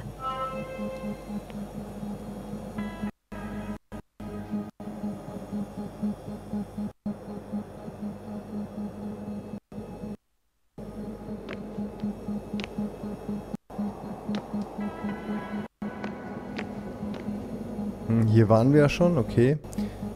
Wir gehen jetzt einfach nochmal rückwärts, hoffen, dass wir irgendwas finden.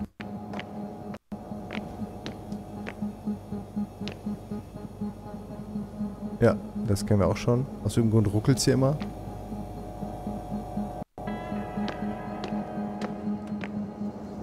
Also, wie viele Führerkabinen braucht man denn bitte?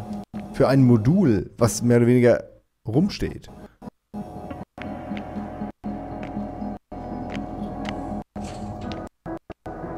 Ach, habe ich das vielleicht übersehen? Shit, ich habe das übersehen. So, I'll submit my reports as usual. That doesn't mean everything's fine. Understood, Doctor. I appreciate your professionalism. Ich hätte einfach nur hochklettern müssen. Das kann man vielleicht rausschneiden. 1,30 kann man sowas vielleicht rausschneiden.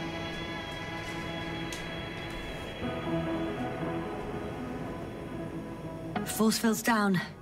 I open the passage. We can follow the convoy route now. When you're ready, Doctor.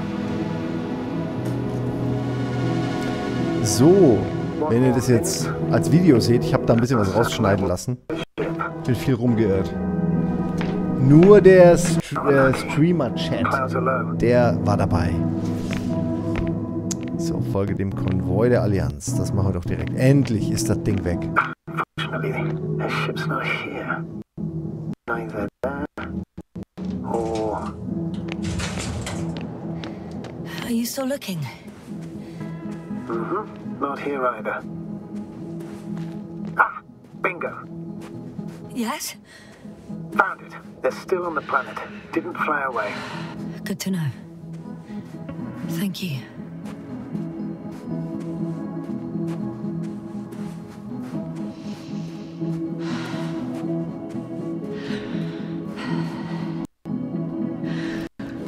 Auch wie man immer merkt, wenn sie so ein bisschen, ja, wenn sie einen Kreislauf hat, ne, dass dann die Farben so immer weggehen und dann wieder kommen. Moment, jetzt müssen wir einmal erstmal schauen. Kann ich eigentlich, ja, egal wo fahren, ne? Aber dann fahre ich mal geradeaus, rechts. So, jetzt hoffe ich, dass sich die Grafik gleich wieder fängt. Sonst hoffe ich nur darauf, dass man hier bald mal speichern kann, oder dass er automatisch speichert. Das ist leider so ein bisschen tricky, weil dann müsste ich neu starten, damit der dieses Ruckeln lässt. Unterlassen Sie das Ruckeln, bitte. Ah, falsche Seite, okay.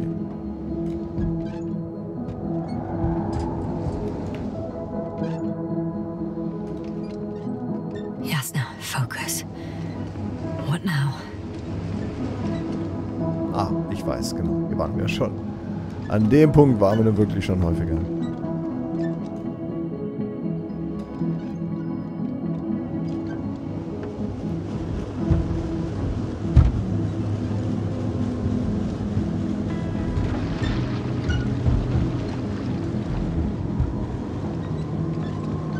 Unterlassene Rückleistung.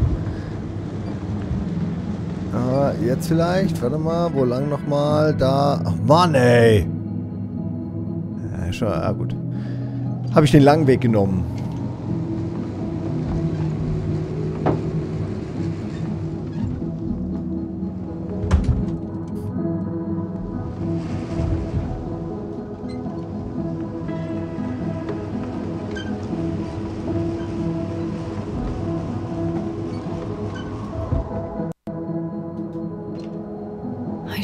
move. Oh, there's no time.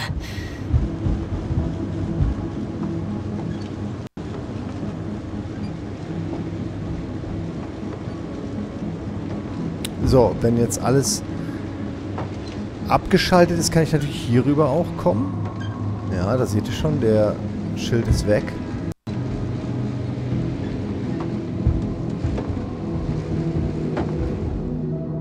Ja.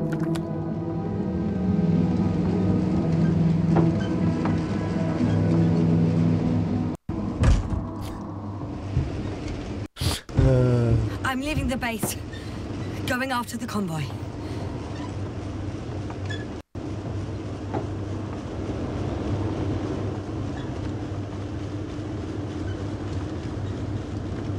Down you go, oh bright sun. Time to let the night in. For my legs are heavy. And field is not inviting. Legs become too heavy. Hands become too weary. Down you go, oh bright sun. Night is not that scary. Hide behind the dark woods while we're running barefoot. What? I found a flying saucer. Halt wirklich. It landed near the excavation site. Don't risk trying to fly it, Yasna. Nothing guarantees it works. I didn't even... Contrary to what you believe, sir, I don't have a death wish. Aber das sieht doch gut aus. Das sieht doch voll gut aus, das Ding. Oh, jetzt will ich damit rumfliegen.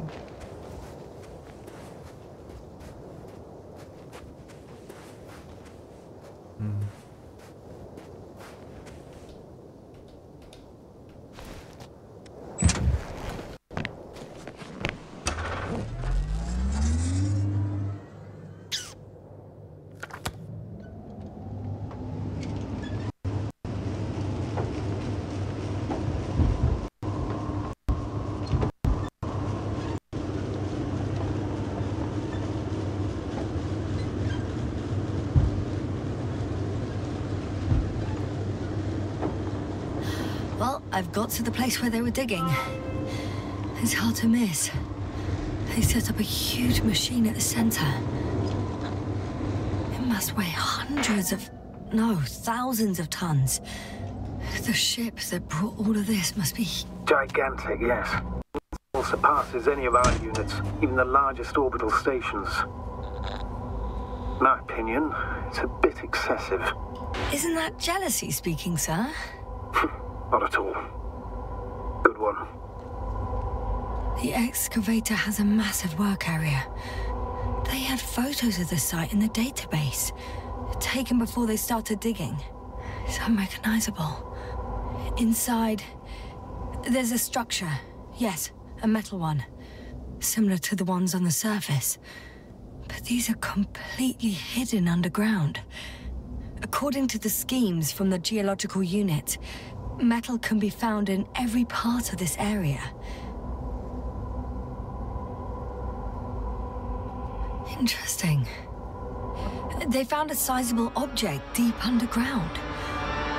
Stands out from the rest. It's not a part of the structures, but rather an independent, autonomous machine. Also metal? Yes. So, a robot? Or something else that finally looks familiar? Well, it looks a lot more like a robot than the other structures.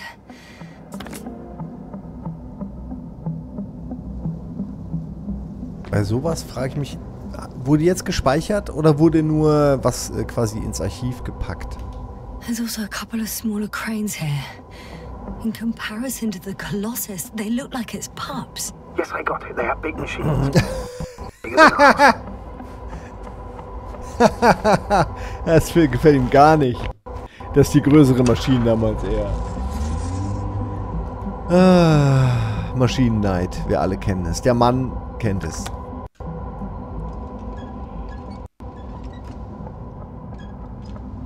Ja, und wie schon gesagt, allein, dass hier auch darüber gesprochen wird, wie groß die Unbesiegbare oder der Unbesiegbare sein muss, finde ich das schon ziemlich cool, dass man die auch irgendwann sieht, das Schiff. Jetzt haben wir, glaube ich, alle durch. Alle Pronomen durch. Ja.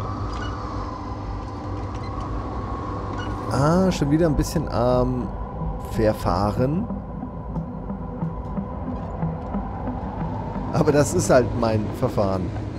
So machen wir das. Da, ja. Nee. Nee, oder? I'm still here, if you're wondering, sir. It all just takes longer than expected. I know the situation. No need to explain yourself, Doctor. We're in this together.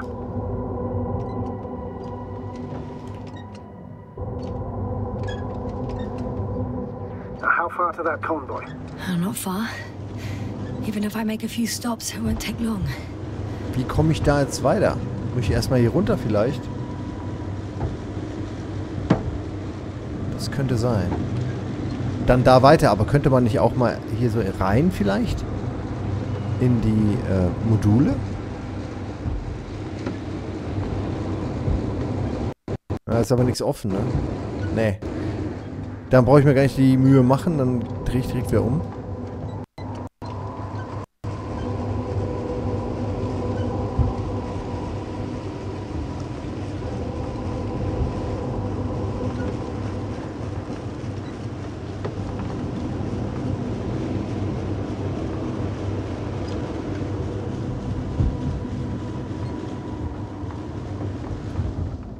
Ja.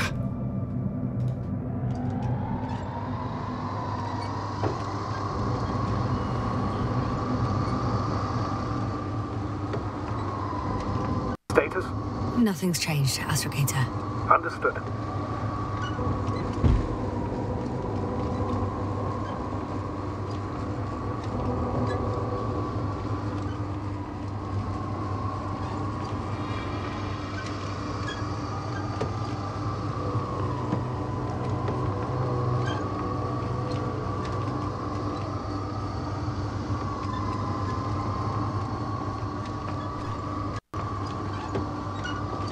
Es sieht einfach toll aus. Ich mag die Farben, ich mag wie das Gebirge, dieses Orange und wie das aussieht, alles. I've already covered most of the convoy route. I'm entering a more enclosed area.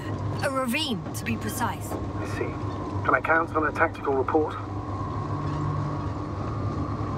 Of course. A simple analysis of the situation won't hurt anyone. That's for sure. Nee. Hab einen falschen Button gedrückt. Hab den falschen Button gedrückt. Weiter geht's.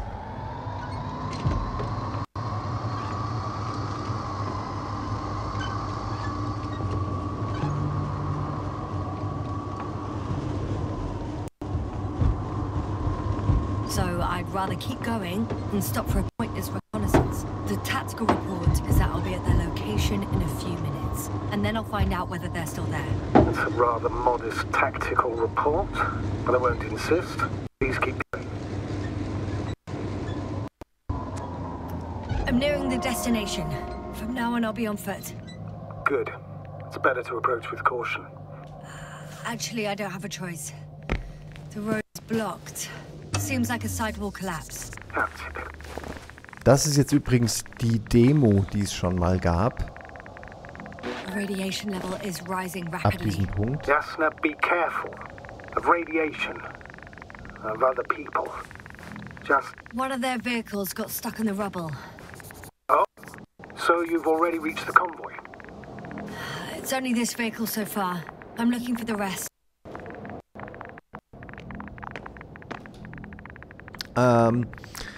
Ich überlege gerade, ob ich das alles jetzt... Ja, egal, wir machen es mit, aber ihr könnt natürlich gerne, wenn ihr es schon gesehen habt, dann im Video nach vorne spulen, ist ja klar, weil das meiste davon kennen wir, aber ich werde jetzt auch nicht mehr so lange brauchen, glaube ich, weil wir es ja schon mal gespielt haben. Meine Liebe, ich möchte dir versichern, dass unsere Expedition planmäßig verläuft und keine weiteren spektakulären Beobachtungen und Entdeckungen gemacht wurden. Wir rechnen mit einem möglichen vorübergehenden Stopp der Wartungsarbeiten. Dies soll jedoch keinen wesentlichen Einfluss auf das Datum meiner Rückkehr haben. Daher, meine Liebe, sei beruhigt und zuversichtlich, dass ich heimkehren und mich voll und ganz unserem gemeinsamen Leben widmen werde. Das sagen sie alle. Ich möchte jedoch, dass du verstehst, welche bemerkenswerte Entdeckung dieses Isotop für uns darstellt und wie wichtig es für meine akademische Laufbahn und meinen Namen ist, der hoffentlich bald auch deiner ist. Es ist das erste Teilchen mit einem instabilen radioaktiven Isotop, das in der Geschichte der menschlichen Raumfahrt außerhalb des Sonnensystems entdeckt wurde. Entdeckt von mir. Bitte versteh das. Denk darüber nach. In 26 AIF, dem Kind aller Himmelskörper, einer Verbindung, die infolge der Kollision zweier Objekte entstand, sind alle Geheimnisse der Sternenkonjunktion verborgen.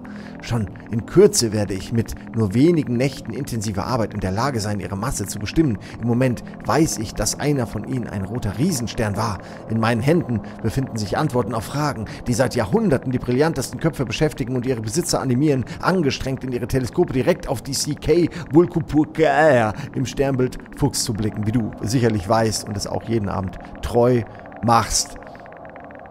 Mit dem Satz, dass ich mich mehr für Sternkonjunktionen als für zwischenmenschliche Beziehungen interessiere und mit der Äußerung, dass die Folgen der Kollision von Sternen allem überlegen sind, was zwei aus Eiweiß bestehende Wesen jemals erschaffen können, wollte ich nur meine tiefe Bewunderung für die kosmische Harmonie und die mathematische Schönheit der Astrophysik zum Ausdruck bringen. Mehr aber auch nicht. Bitte verzeih mir. Dein bald heimkehrender B. Wie blöd, Mann. Das war nicht smart von ihm. Aber das hat er gelernt, glaube ich. So, hier ist alles. Nee, okay, dann hoch.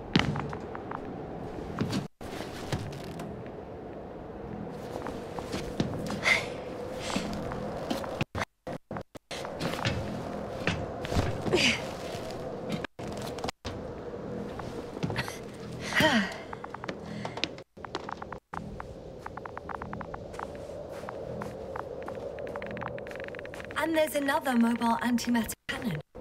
Another one? How many of those did they... Is it active? Dead, fortunately. I admire your composure. Well, I've had my fair share of anxiety lately. No wonder my brain's in defense mode now. Dissociation is something we all do.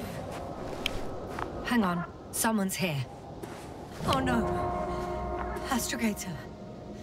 They're dead. So you found someone.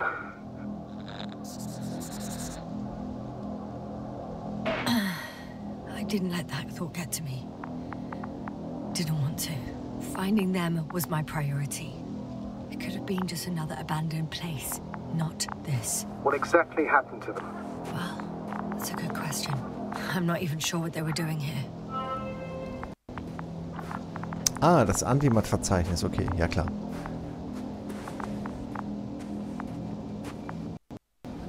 Okay. I'm getting into the Antimat's recorder.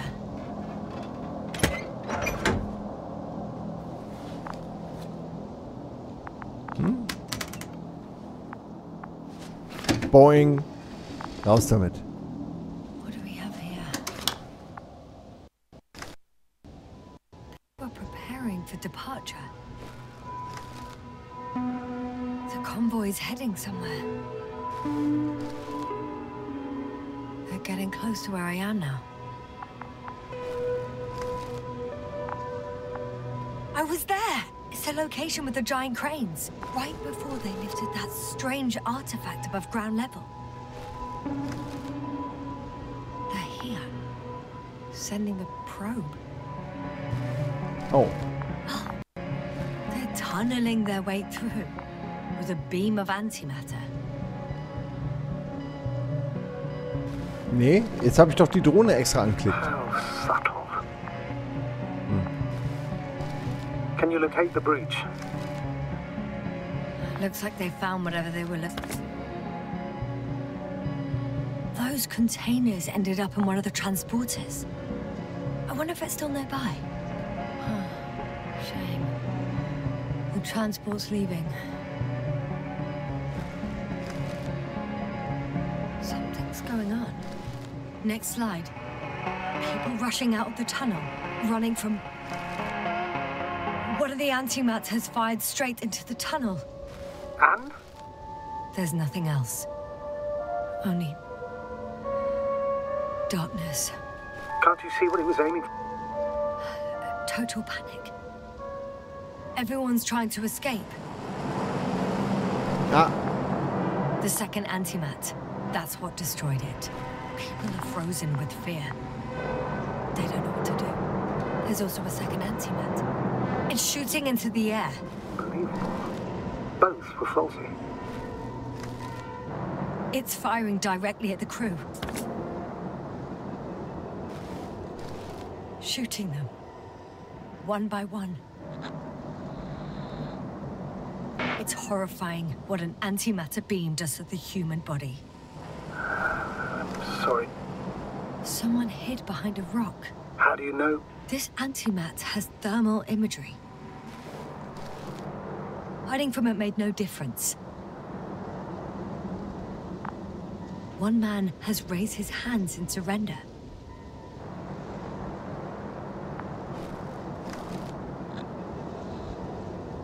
If only a machine could take pity on him. With a proper programming, it could recognize such gestures, but it could never feel compassion. No. It killed him. The machine just killed him. Oh, fuck. Yasna?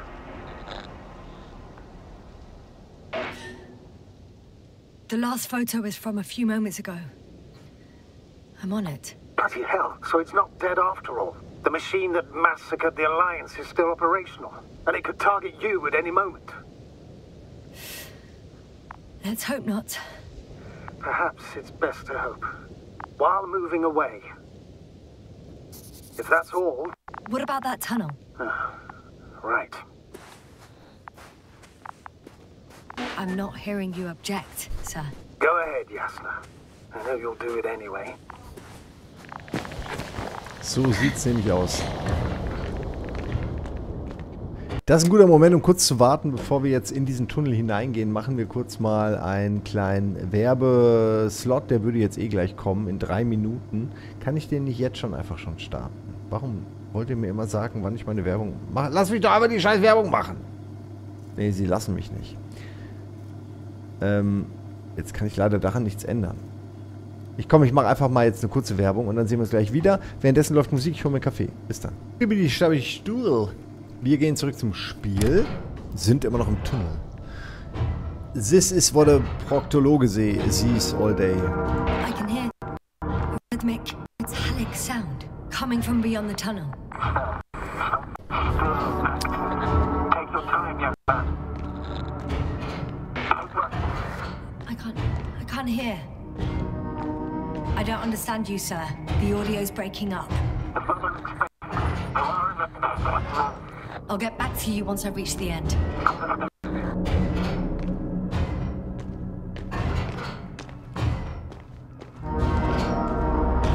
It's an Arctan. Coming at me.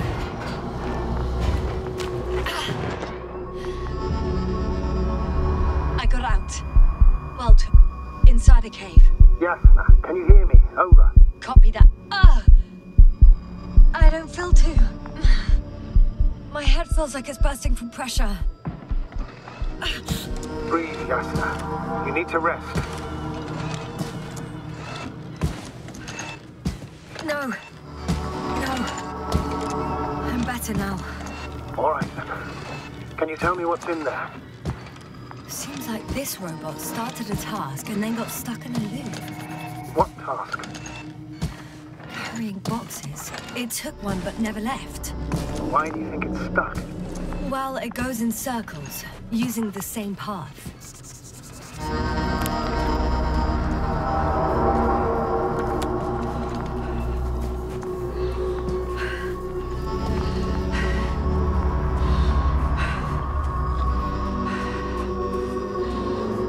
This place is full of metal bushes. Same as the ones before.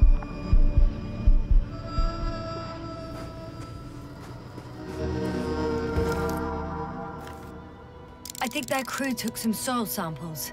There's this chipped rock, revealing what lies beneath the surface. Which is more metal? Yes, a metal interior. Roots are exposed as well. They're not embedded in any rock, but in a tissue-like alloy. Little bushes growing out of metal soil. Yeah, That's one way of putting it. So, all the bushes in this area, and there are plenty of them as I understand, appear to grow on the rock, but deep down their roots are embedded in metal. Perhaps you should take a closer look at them, Doctor.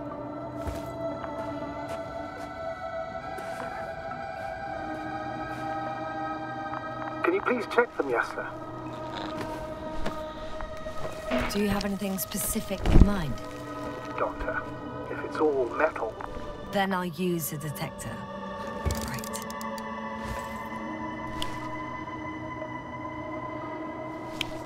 I'm checking. Give me a sec. Perfect. Everything matches. There's metal all around. And the bushes have a direct connection with the whole system. Interesting. Sounds similar... To the structures I saw following Gorski. Yes. Huh. Well, perhaps it's... looks like 2 generations. One, old, dead, a relic. Second, these bushes grew in the remains of the former generation. Hang on. Are you saying that this new generation is alive? And the old one used to be alive? We can't rule it out. And you say that as a biologist? I haven't heard you mention cells, membranes, organs, or green bodies, which leads me to one conclusion. That thing is not alive, Doctor. Well, we used to calling all life proteinaceous, especially ourselves. But that's on Earth. The universe doesn't give a damn about our classifications. Yasna, are you abandoning your profession? What you have learned, discovered, researched so far? I'm just opening up to the unknown.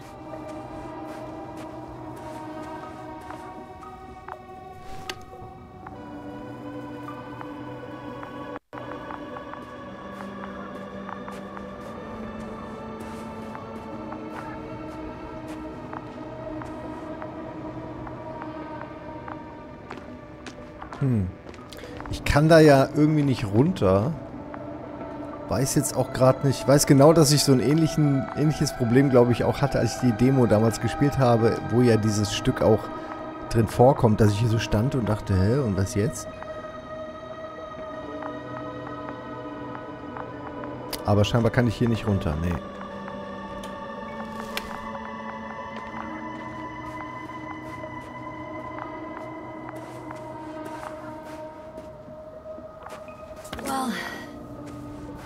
Parts of the bushes are, how to put it, fruitless.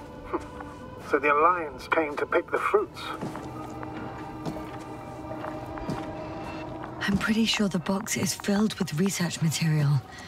Those fruits. Could you retrieve them somehow? It won't be easy to snatch a crate from its steel grip. I'll come closer first. Shit! I can't handle it anymore.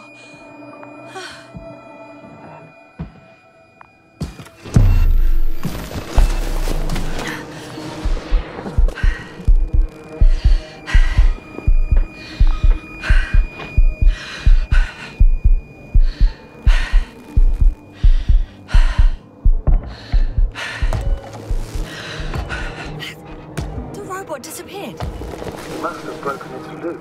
I didn't. It must have done something. Never mind. We'll try to locate it. But first of all, get out of it now. I found the robot. It hasn't gone far. Good. Please follow it.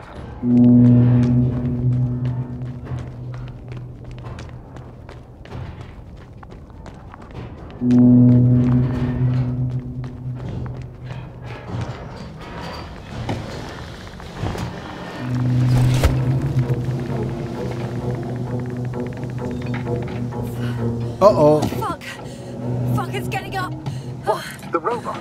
No, the antimat. You need to act fast. Move, Yasna. Fast. No. It will kill me. Yasna? Are you alive? Yes. It destroyed the robot. What's it doing now? Oh no. Take care of our people, Novik. Do you hear? find them the best medics. Yasna, what do you... Governor, I tried. No, don't die on me now. I'm begging you, don't give up. You can't...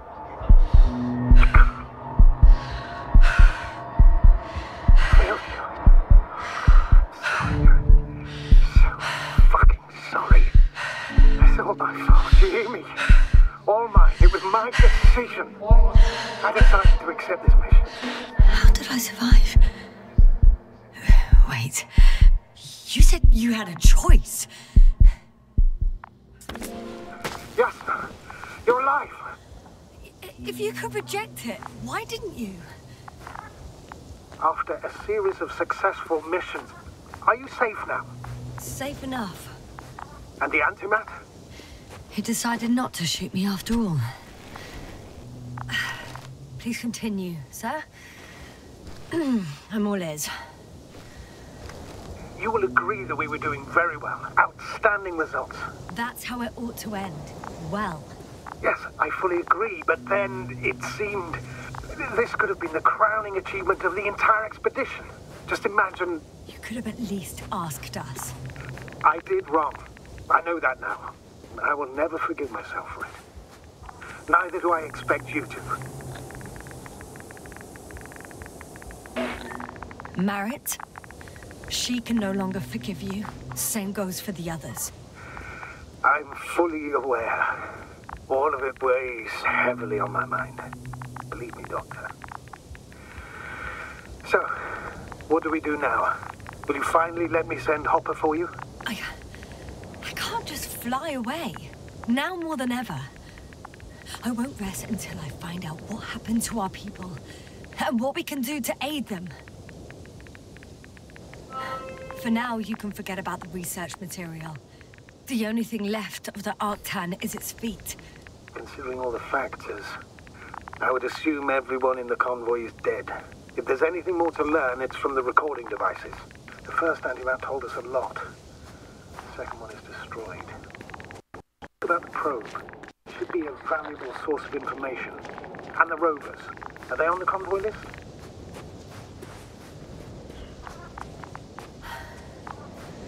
Actually, it's right in front of me.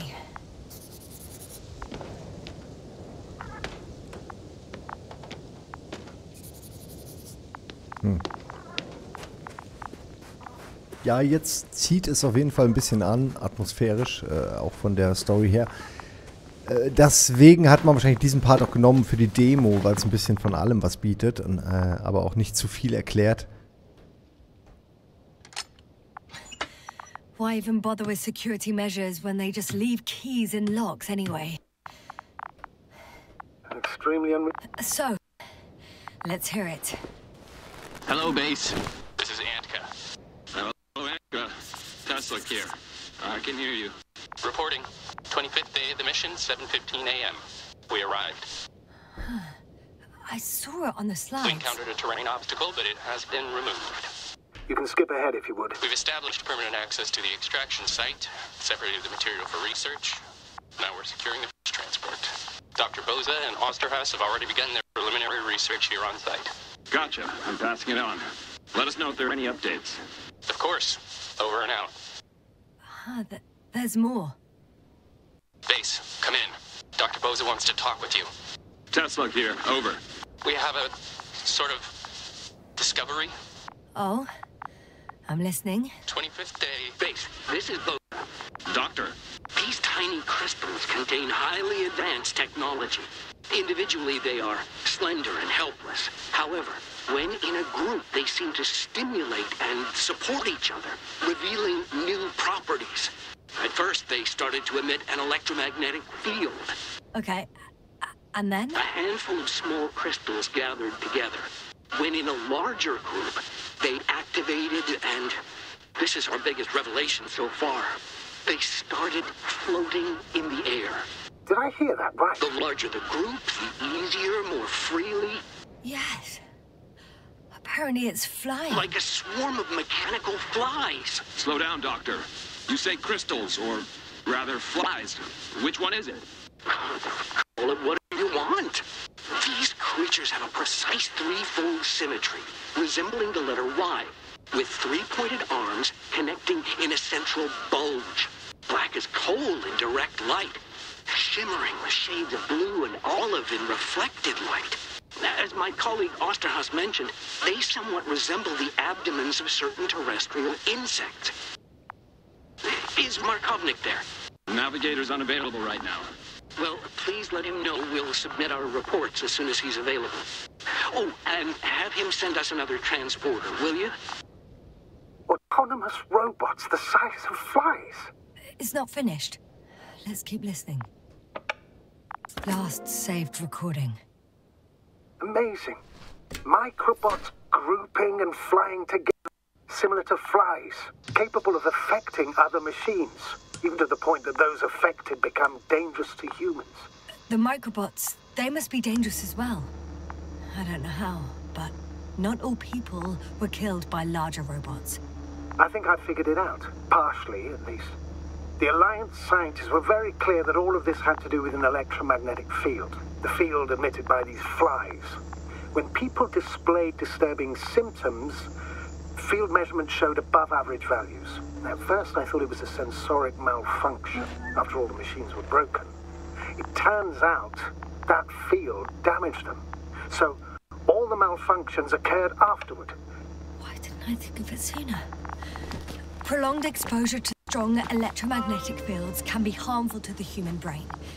Usually it concerns long-term effects, months and years of unfavorable conditions. Please elaborate, Doctor. What sort of effects? Various brain dysfunctions. It may even lead to the arrest of vital organs. So that's how... Barrett.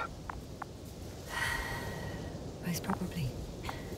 Another known effect of the EM field is memory loss. The human organism continues to function normally, but the human being, such is helpless, vulnerable. Like a baby, they don't understand the world around them. Can such a person learn the world anew? It's unprecedented. All we can do now is believe that they will eventually snap out of it. And when they do, hope they won't be used as guinea pigs. We both know this is going to be difficult. Yes. And I don't even know if I'll survive this mission. Will I see them again? Will they develop properly? Even if it all works out, we will be strangers. They won't remember us. All that's left is hope. God damn it. Perhaps researching those flies will help us to better aid our people. We're theorizing for now. Be worth examining. Confirm at least. Got it, Astrogator. I'll search for those containers of flies. I've located one of the transporters, sir. Please don't celebrate yet, though. Something strange has happened to it. Get to the point, please. What's wrong with it? The outer shell is damaged. There are holes everywhere. Like, from bullets? No. It looks like it's been corroded by strong acid. I know I'm in a hurry, but I should check this place first. Okay, ich dachte, der kommt später, der Behälter. I don't get it. Those bushes again. And here I thought it was all coming together. We figured out that bushes can consume metal to build their own tissue. Maybe that's what's happened here. Bushes ate the metal shell. Where did they come from in the first place? I admit, it's quite puzzling.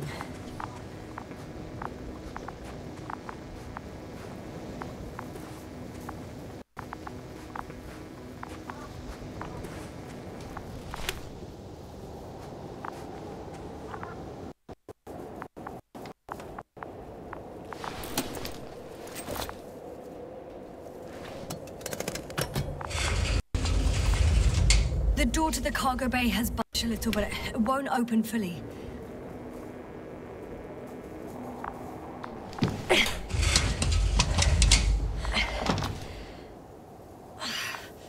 It's too awkward. The whole vehicle is just stuffed with bushes. But can you see past them? Not quite yet.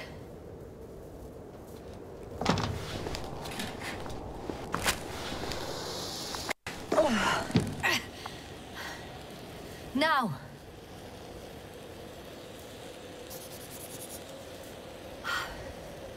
I can see broken containers. No sign of the flies. Just plenty of bushes. You have some theories, sir? Everything that comes to my mind seems absurd.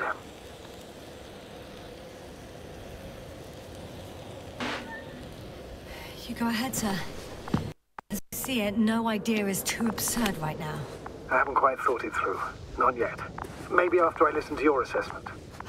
Well, look, I think it might work like this. The bushes and flies have a symbiotic relationship. I even consider that the flies are part of the bushes. Just like the fruits. If the flies can fly, they behave more like insects, and the bushes like plants. I see we're getting back to biological analogies. According to your profession, do I correctly conclude that you are confident that this can be a life form? Given the age of the oldest forms and the evidence of continued activity, differentiation, a particular drive towards miniaturization, improvement, and lethal effectiveness, I dare say that we are dealing with an evolution here. Far longer than that of human. Also very different. And dead. Necroevolution. Mortuus evolutionis. I still don't understand where this change comes Lass mich doch from. mal weiterlaufen What if I said jetzt. that the flies and bushes are the same thing, but in different forms? When they need to move, they develop moving parts, the flies. When they need to multiply, expand their volume, they settle on the metal substrate, form bushes, absorb raw material. And they are again ready to transform and relocate to a new source. And so on and so forth. Well, I can tell you it's the most sophisticated form of being I've ever heard of, with all the skepticism that comes with it. So, jetzt kann ich durch. Immer noch nicht? There's something I need to do before moving on. Ey, ihr macht mich fertig. Leute, es geht doch nicht. Ich komme doch nicht rein. Rein. Und hier vorne ist doch ein Schutzschild. Was soll ich denn machen? Ich kann mir nicht vorstellen, dass ich hier drin noch was machen soll. Nee, ne? Da ist nichts. Sind ja auch kaputt. Die Behälter.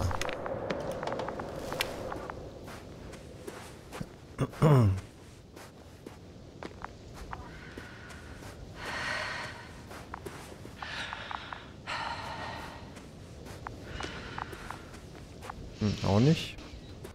Nee. Hier auch nicht. Und oben ist, glaube ich, zu. Ja.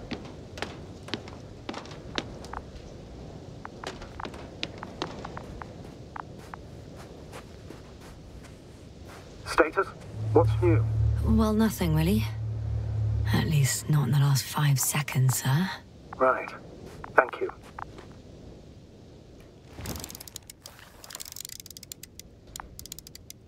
Das ist natürlich der, zu dem wir eigentlich müssen. Und das ist ein Schildgenerator, der mich nicht durchlässt. Das hatten wir schon ein paar Mal. Meistens kommt man da andersrum. Deswegen wundere ich mich, dass ich da nicht hoch kann.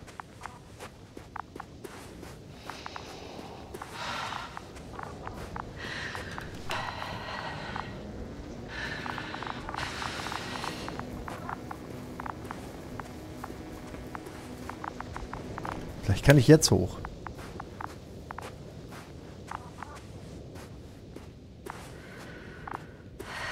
Not yet. I have to look around here first.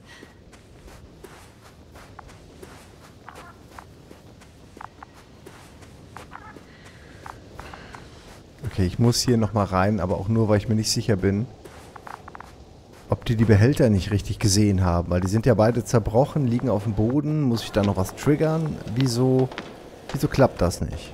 Da liegen sie doch. Hier, so. Auch nicht, ne? Hilft auch nicht, okay. Hier, mach mal den, ja, genau.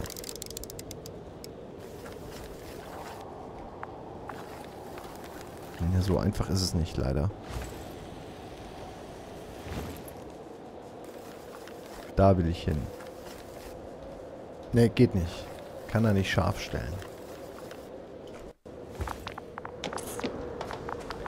Das Dumme ist, ich habe das natürlich, und das ist wirklich echt weird, warum sie diese Stelle genommen haben für ihre Demo, weil die direkt mehrere Stellen hat, wo man irgendwie denkt, hä, was wollt ihr denn von mir? Und das ist eigentlich voll blöd, dass sie die Stelle genommen haben, um ehrlich zu sein. I just need a moment to think. As soon as you find something, I'll report it. No worries, sir. Das meine ich, ne? Jetzt, ja, ich hätte halt einen Meter nach vorne gehen müssen. The second transporter is under a force field.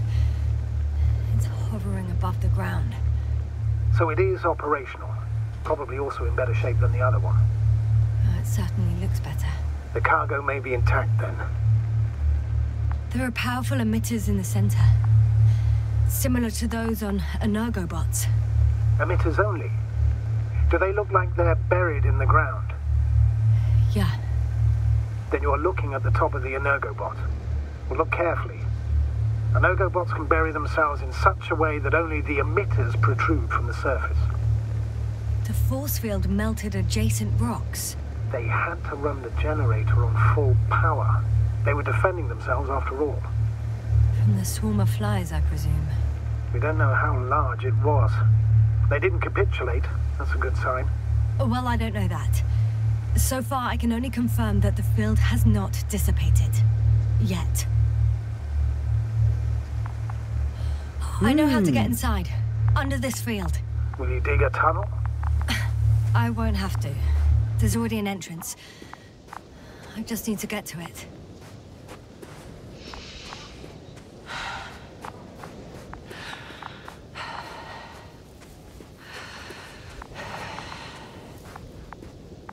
Okay. Ist natürlich ganz schön blöd, wenn dein super Schild, was Jahrhunderte hält, dann einfach von einer kleinen Felsenhöhle ausgehebelt werden kann. Aber für uns natürlich sehr, sehr gut und wahrscheinlich, könnte ich mir vorstellen, sind diese Fliegen, wenn überhaupt, auch dadurch da reingekommen. Aber ich habe jetzt keine gesehen. Und ob das jetzt wirklich Fliegen sind, Nanomaschinen, müssen wir alles erst nochmal rausfinden.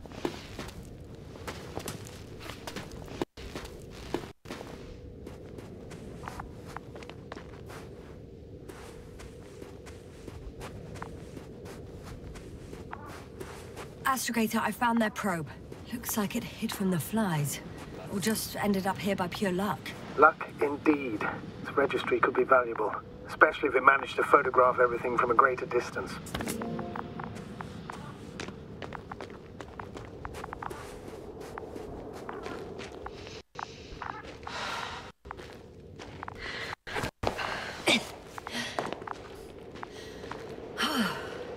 I got inside the field.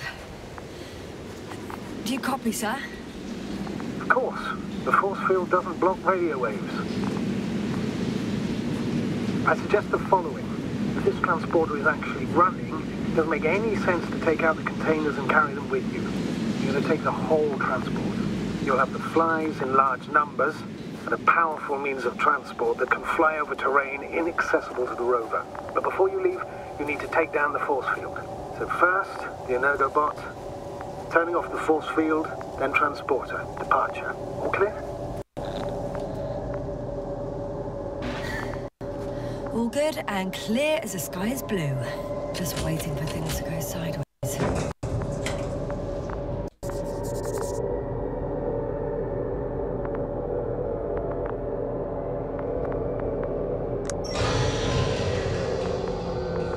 The field is no longer a problem.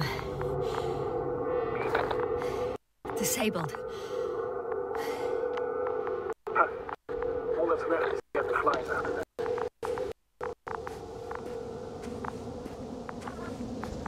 Das ist schon ganz geil, ne? Wie dieses Schild einfach sich so reingefräst hat in dieses Gebirge. So muss es sein. Tagebuch und so gucke ich mir ein andermal an, wenn wir das nächste Mal wieder spielen. I'm climbing onto the hovering transporter. Before you leave, though, please check that the cargo is intact.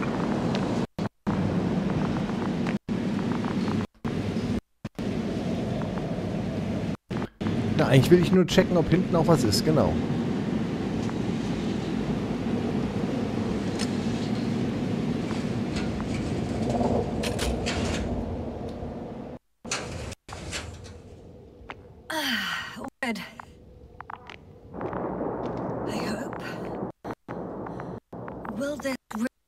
people, Astrogator. It will, I'm sure. So what? Off we go? Yasna, what are you wondering about? What if we're making a mistake? Maybe I shouldn't take the flies off Regis. Maybe it's better to leave them alone. Here, where they belong. What are you... I just worry that we might spread this threat. And the tragedy of one planet becomes a tragedy of entire galaxies. Not to mention, all humanity. Forgive me, Doctor, but that sounds a bit overdramatic. We can handle some mechanical flies. And you sound like a fool, sir. How can you be so sure? We were clueless just a moment ago. We've only just begun to understand what's going on. But you already know how to handle it. Yasna, I promise you, we'll analyze everything thoroughly. Now we need to focus on getting you out of there. Can we at least agree on that? Yes. First, though, I'd like to check the cargo. Very well. Just hurry up.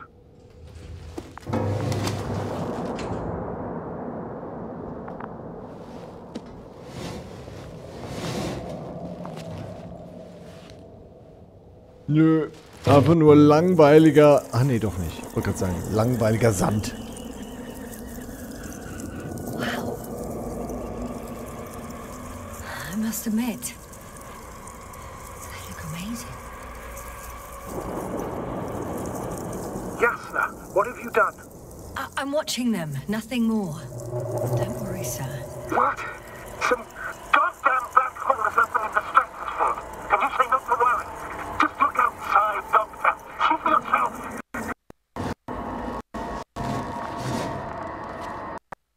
Also das kann ich jetzt aber, da kann ich aber nichts für. Schwarzes Loch, weil da hat jetzt aber keiner was gesagt. Ah, das ist jetzt aber auch unangenehm. Ob man mich dafür belangen kann.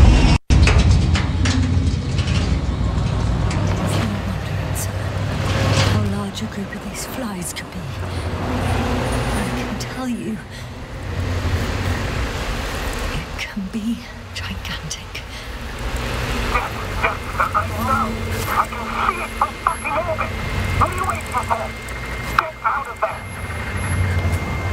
Mein Gott, Ninja-Sterne. Als Kind hatte ich immer Albträume davon.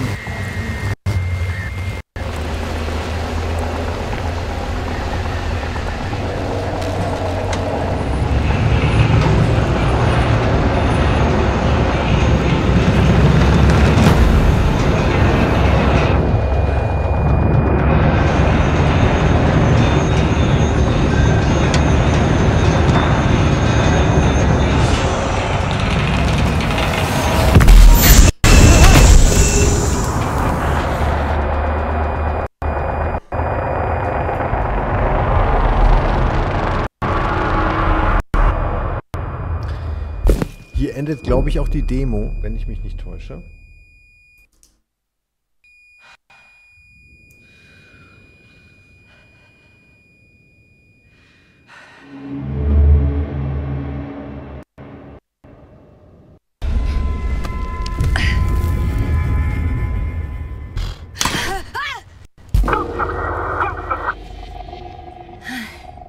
Hello, Dragonfly. I found... Everything's all right. I'm fine. Oh, shit! They're alive. These bushes. Something's flying out of them.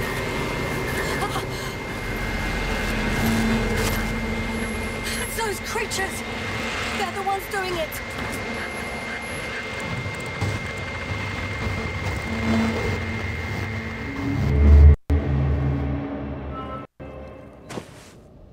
Die arbeiten schon viel mit Zeitsprüngen.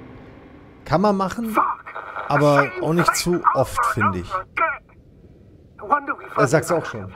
Too much of this damn curiosity. Who needs to know what might kill us? We're getting killed anyway. I don't know if I should interrupt your speech, sir. It is quite interesting to listen to. Yasna! This is too much. I've asked you how many times already.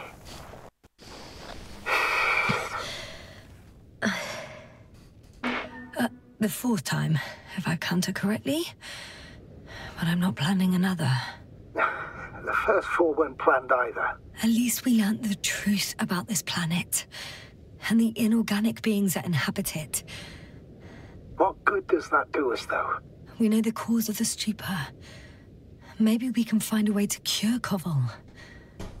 If anyone from the Alliance survived, and they already started their research into a cure. I wouldn't count on it. It's more likely they're all dead.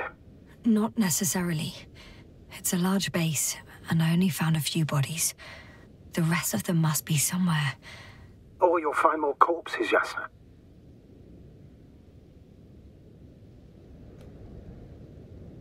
Hey! Something changed. The balloon over the base disappeared. You mean it flew away, or did it fall to the ground? Oh, I hope it's the latter. If it caught the west wind, it would have fallen in this area.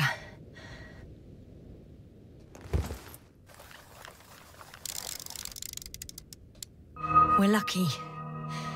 It's hanging from a cliff, close to the ground. Can you get to it? Unhook it?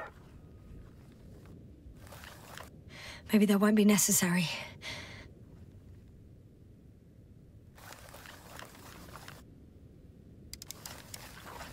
Oh, shit. Somebody's here. If all you're seeing is dots on the tracker... No. I can see them with my own eyes. Ich sehe nix. 2 of them, even. 2 people. Alive. Huh? Where did they go? Have you lost them? Well, I can't see them now. They were here just a second ago. Nee. Ich hab sie nicht gesehen. What did they look like? One was wearing an Alliance suit, a green one. The other one, I don't know. He looked different. I see. And now they are nowhere to be found. Damn right. Doctor... I know what I saw. 2 people alive. Some of them survived. And you're going to look for them. Yes. I'm glad we understand each other, sir. I suggest focusing on what's certain. That balloon is still there, is it not? If it had operational cameras, we might get some answers. You don't have to convince me, Astrogator. I'm going. The rover is nearby if needed. Good to know. Thank you. How are you feeling?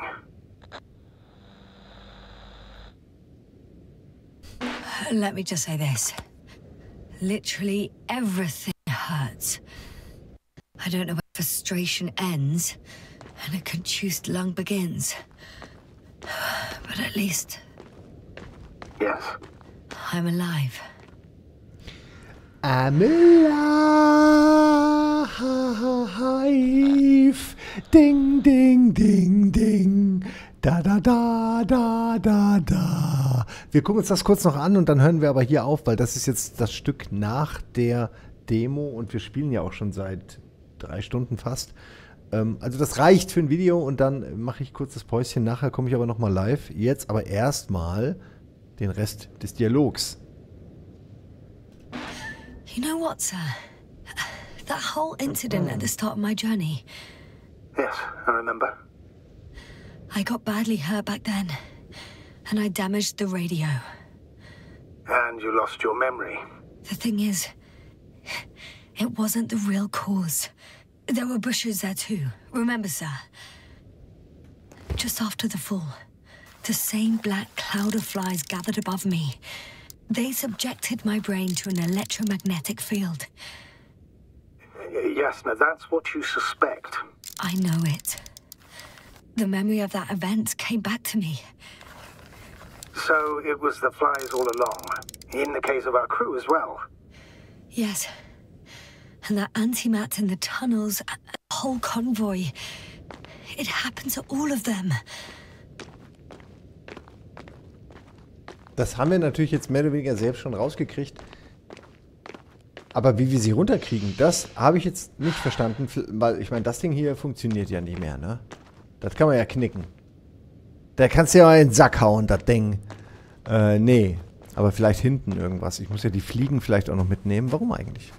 Die sind doch nun wirklich für alles verantwortlich, was hier schief läuft. Warum sollte ich die jetzt mitnehmen? Da wurde ich rausgeschausen. Ja, geht nicht. Okay. Komischerweise weiß ich jetzt wirklich immer noch nicht, wo es weitergeht. Hol die Aufzeichnung aus den Überresten des Ballons. Das ist die neue Aufgabe. Die machen wir aber diesmal jetzt nicht. Die machen wir beim nächsten Mal. Invincible. Sehr interessanter Titel. Gibt's, wenn ich mich nicht täusche. Also gibt's auf jeden Fall natürlich bei Steam für einen flachen 20.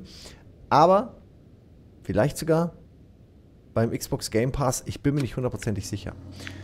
So, jetzt werde ich hier an dieser Stelle aber Schluss machen, denn es ist Zeit, meine Freunde. Es ist Zeit nicht nur für Schlafen gehen oder in dem Fall zur Arbeit gehen, je nachdem, was ihr jetzt gerade um 6:55 Uhr macht. Vielleicht beides. Zur Arbeit gehen, um da in Ruhe zu schlafen. Aber damit das in Zukunft besser läuft, kann ich euch eine Sache empfehlen. Mit dem Code, da unten steht es auch nochmal, hier, da. 15% Rabattcode mit MON15 auf Holzkernprodukte. Das Interessante ist an der Stelle, dass Holzkern wirklich alles hat und alles aus Holz und Stein und kleinen Zahnräderchen und auch ein bisschen Glas, okay. Und da könnt ihr euch gerne mal so richtig austoben. Also ich finde es super, ich bin ein mega Fan von denen, bin ja auch schon seit einer Weile mit denen am Rummachen. Und hier haben sie natürlich auch ein paar Weihnachtsdeals, klicke ich mir gerade mal an. Aber die haben vor allen Dingen alles, ne? Hier seht ihr ja Uhren, Schmuck, Handtaschen, Bandlets, Sonnenbrillen und noch mehr. Hier jetzt so ein bisschen, ich glaube, das ist jetzt alles weihnachtlich oder neu, ich bin mir nicht sicher. Aber ist egal, ob ihr jetzt eine Sonnenbrille wollt oder eine Uhr oder Anhänger oder Ketten oder Ringe oder was auch immer. Bei Holzkern findet ihr es und ihr bekommt es, wenn ihr Bock drauf habt, gerne auch mit meinem Code MON15 für 15%. Ist nicht im Game Pass. In diesem Sinne, danke an die Info. Es ist also das Spiel, was wir gerade gespielt haben, Invincible, ist nicht im Game Pass. Also müsst ihr es euch dann theoretisch bei Twitch holen, bei Steam. Ich gucke mal gerade auf die Shop-Seite, wie teuer, dass ihr das wisst. Oh, 30 sogar. 30 kann man aber auch gleich mit Frostpunk. Oh, auch nicht schlecht. Okay, na gut, das ist jetzt, weil ich ja Invincible schon habe, ne? Deswegen ist es weniger. Aber ich kann euch das durchaus empfehlen. Es ist ein sehr schönes Spiel. Ich bin mir nicht sicher, wie lang es geht. Aber dafür habe ich ja in Zukunft die Holzkernuhr, die mir sagen wird, wie lange es läuft und wann es vorbei ist. Hier seht ihr schon, überall reduzierte Preise. Finde ich eigentlich ganz geil. Hier immer 100 € weniger. Muss ich sagen, also ich mag jetzt, das ist jetzt nicht meine Form so. Ich mag dieses blaue Ziffernblatt tatsächlich und den Preis mag ich auch mehr. Runtergesetzt gefällt mir immer, aber ja, wenn mir jetzt der Rahmen hier nicht gefällt, dann habe ich hier einen anderen Rahmen oder hier oder hier oder hier. Also es gibt eine Menge. Ne? Das ist mein Tipp an euch. Jetzt hier zum Ende dieses Videos nochmal. Geht ruhig auf holzkern.com und nutzt meinen Code MON15 für 15% Rabatt. Wenn nicht, ist auch okay. Aber ich bedanke mich und die Holzkern-Leute bedanken sich bei euch, weil da schon einige auch diesen Deal genutzt haben und das mich besonders freut, dass das eben auch bei euch ankommt, dass das was ist, was euch vielleicht hier und da auch mal gefällt, was ihr euch vielleicht auch mal gönnt. Wenn euch jetzt die Preise übrigens hier zu hoch sind, es gibt natürlich auch eine ganze Bandbreite an Preisen, ne? Das geht auch noch runter, wie man hier sieht, dann ist das schon mehr oder weniger einfach ein Monatsticket bei der Bahn und dafür muss man dann nicht so lange warten vielleicht. Also, keine Ahnung, irgendwie Bahn, ne? Wegen Zeit und Lärm und weil die so scheiße sind. Und hier ist das Gegenteil der Fall. So, hätte es mir schon längst geholt, wenn es 32:9 supporten würde. Ach, okay, du meinst jetzt das Spiel, ne? Ja, da hast du aber, was hast du denn für einen Monitor, Alter? Da bestehst du ja, deine ganze Wohnung besteht eigentlich nur aus Monitor. Oder hast du einfach eine Brille, die einmal um deine Augen geht? 32:9. Klingt nicht schlecht. Das ist schon Ultra Widescreen. Flawless Widescreen. Glaube ich. So nennst du es, ne? Nee, leider nicht mal mit Flawless Widescreen. Achso, das ist ein Tool wahrscheinlich. Wobei das bei so einem Titel geil wäre, weil dann hast du wirklich diese epische Breite des Planeten Regis III für dich quasi, ja, wie so eine VR-Brille. Finde ich gut. 16:9 mal 2. Na gut, in diesem Sinne wünsche ich euch jetzt erstmal noch einen schönen Morgen. Ich hoffe, ihr kommt gut rein. Ich werde nachher vielleicht noch mal live gehen. Ich wollte heute mal ein bisschen früher meinen Kram abarbeiten, weil ich so früh auch schon aufgestanden bin. Und das ist auch mal interessant. Das ist mal ganz interessant, so um 6 Uhr, 7 Uhr morgens, da ist ja doch die Welt auch noch am Laufen. Ja, wir sehen uns später, wir sehen uns beim nächsten Video. Danke für alles. Wenn ihr mich supporten wollt, geht mal auf meinen YouTube-Kanal, MonTalk, oder eben hier diesen Mon-Gaming-Kanal generell. Klickt die Videos an, wenn sie neu sind. Da ist dann immer Werbung von YouTube, die packen die immer in die neuen Videos. Ich kann es nicht ändern, aber da verdiene ich wenigstens ein bisschen was dran. Lasst den Adblocker einfach aus, damit helft ihr mir. Ansonsten wünsche ich euch jetzt noch einen wunderschönen Abend. Oh, die Entwickler begründen das mit der Helmsicht. Ja, das ist eine gute Argumentation. Kein Abend, einen Morgen wünsche ich euch. Da seht ihr schon, alles anders macht der Mon. So Leute, es war toll und wir sehen uns dann, wie gesagt, nachher vielleicht nochmal wieder. Ansonsten gerne auch beim nächsten Video auf meinem Kanal. Da sind auch gerade schon einige wieder live gekommen, wenn ihr Bock habt. Okay, Leute, bis dann und tschüss. Wir sehen uns beim nächsten Mal, wenn wir Bock haben. Bis dann. Mann, ist der Stuhl glatt. Stuhl? Ja, an was für einen Stuhl dachten Sie? Mann, ist der Stuhl glatt. Jawohl! Oh, so zum Sitzen, ne? Das ist der Stuhl! Stuhl? Alles, was ich wollte, war ein verfluchter Drehstuhl. Mann, ist der Stuhl glatt. Jawohl! Dieser Stuhl ist zum Sitzen da!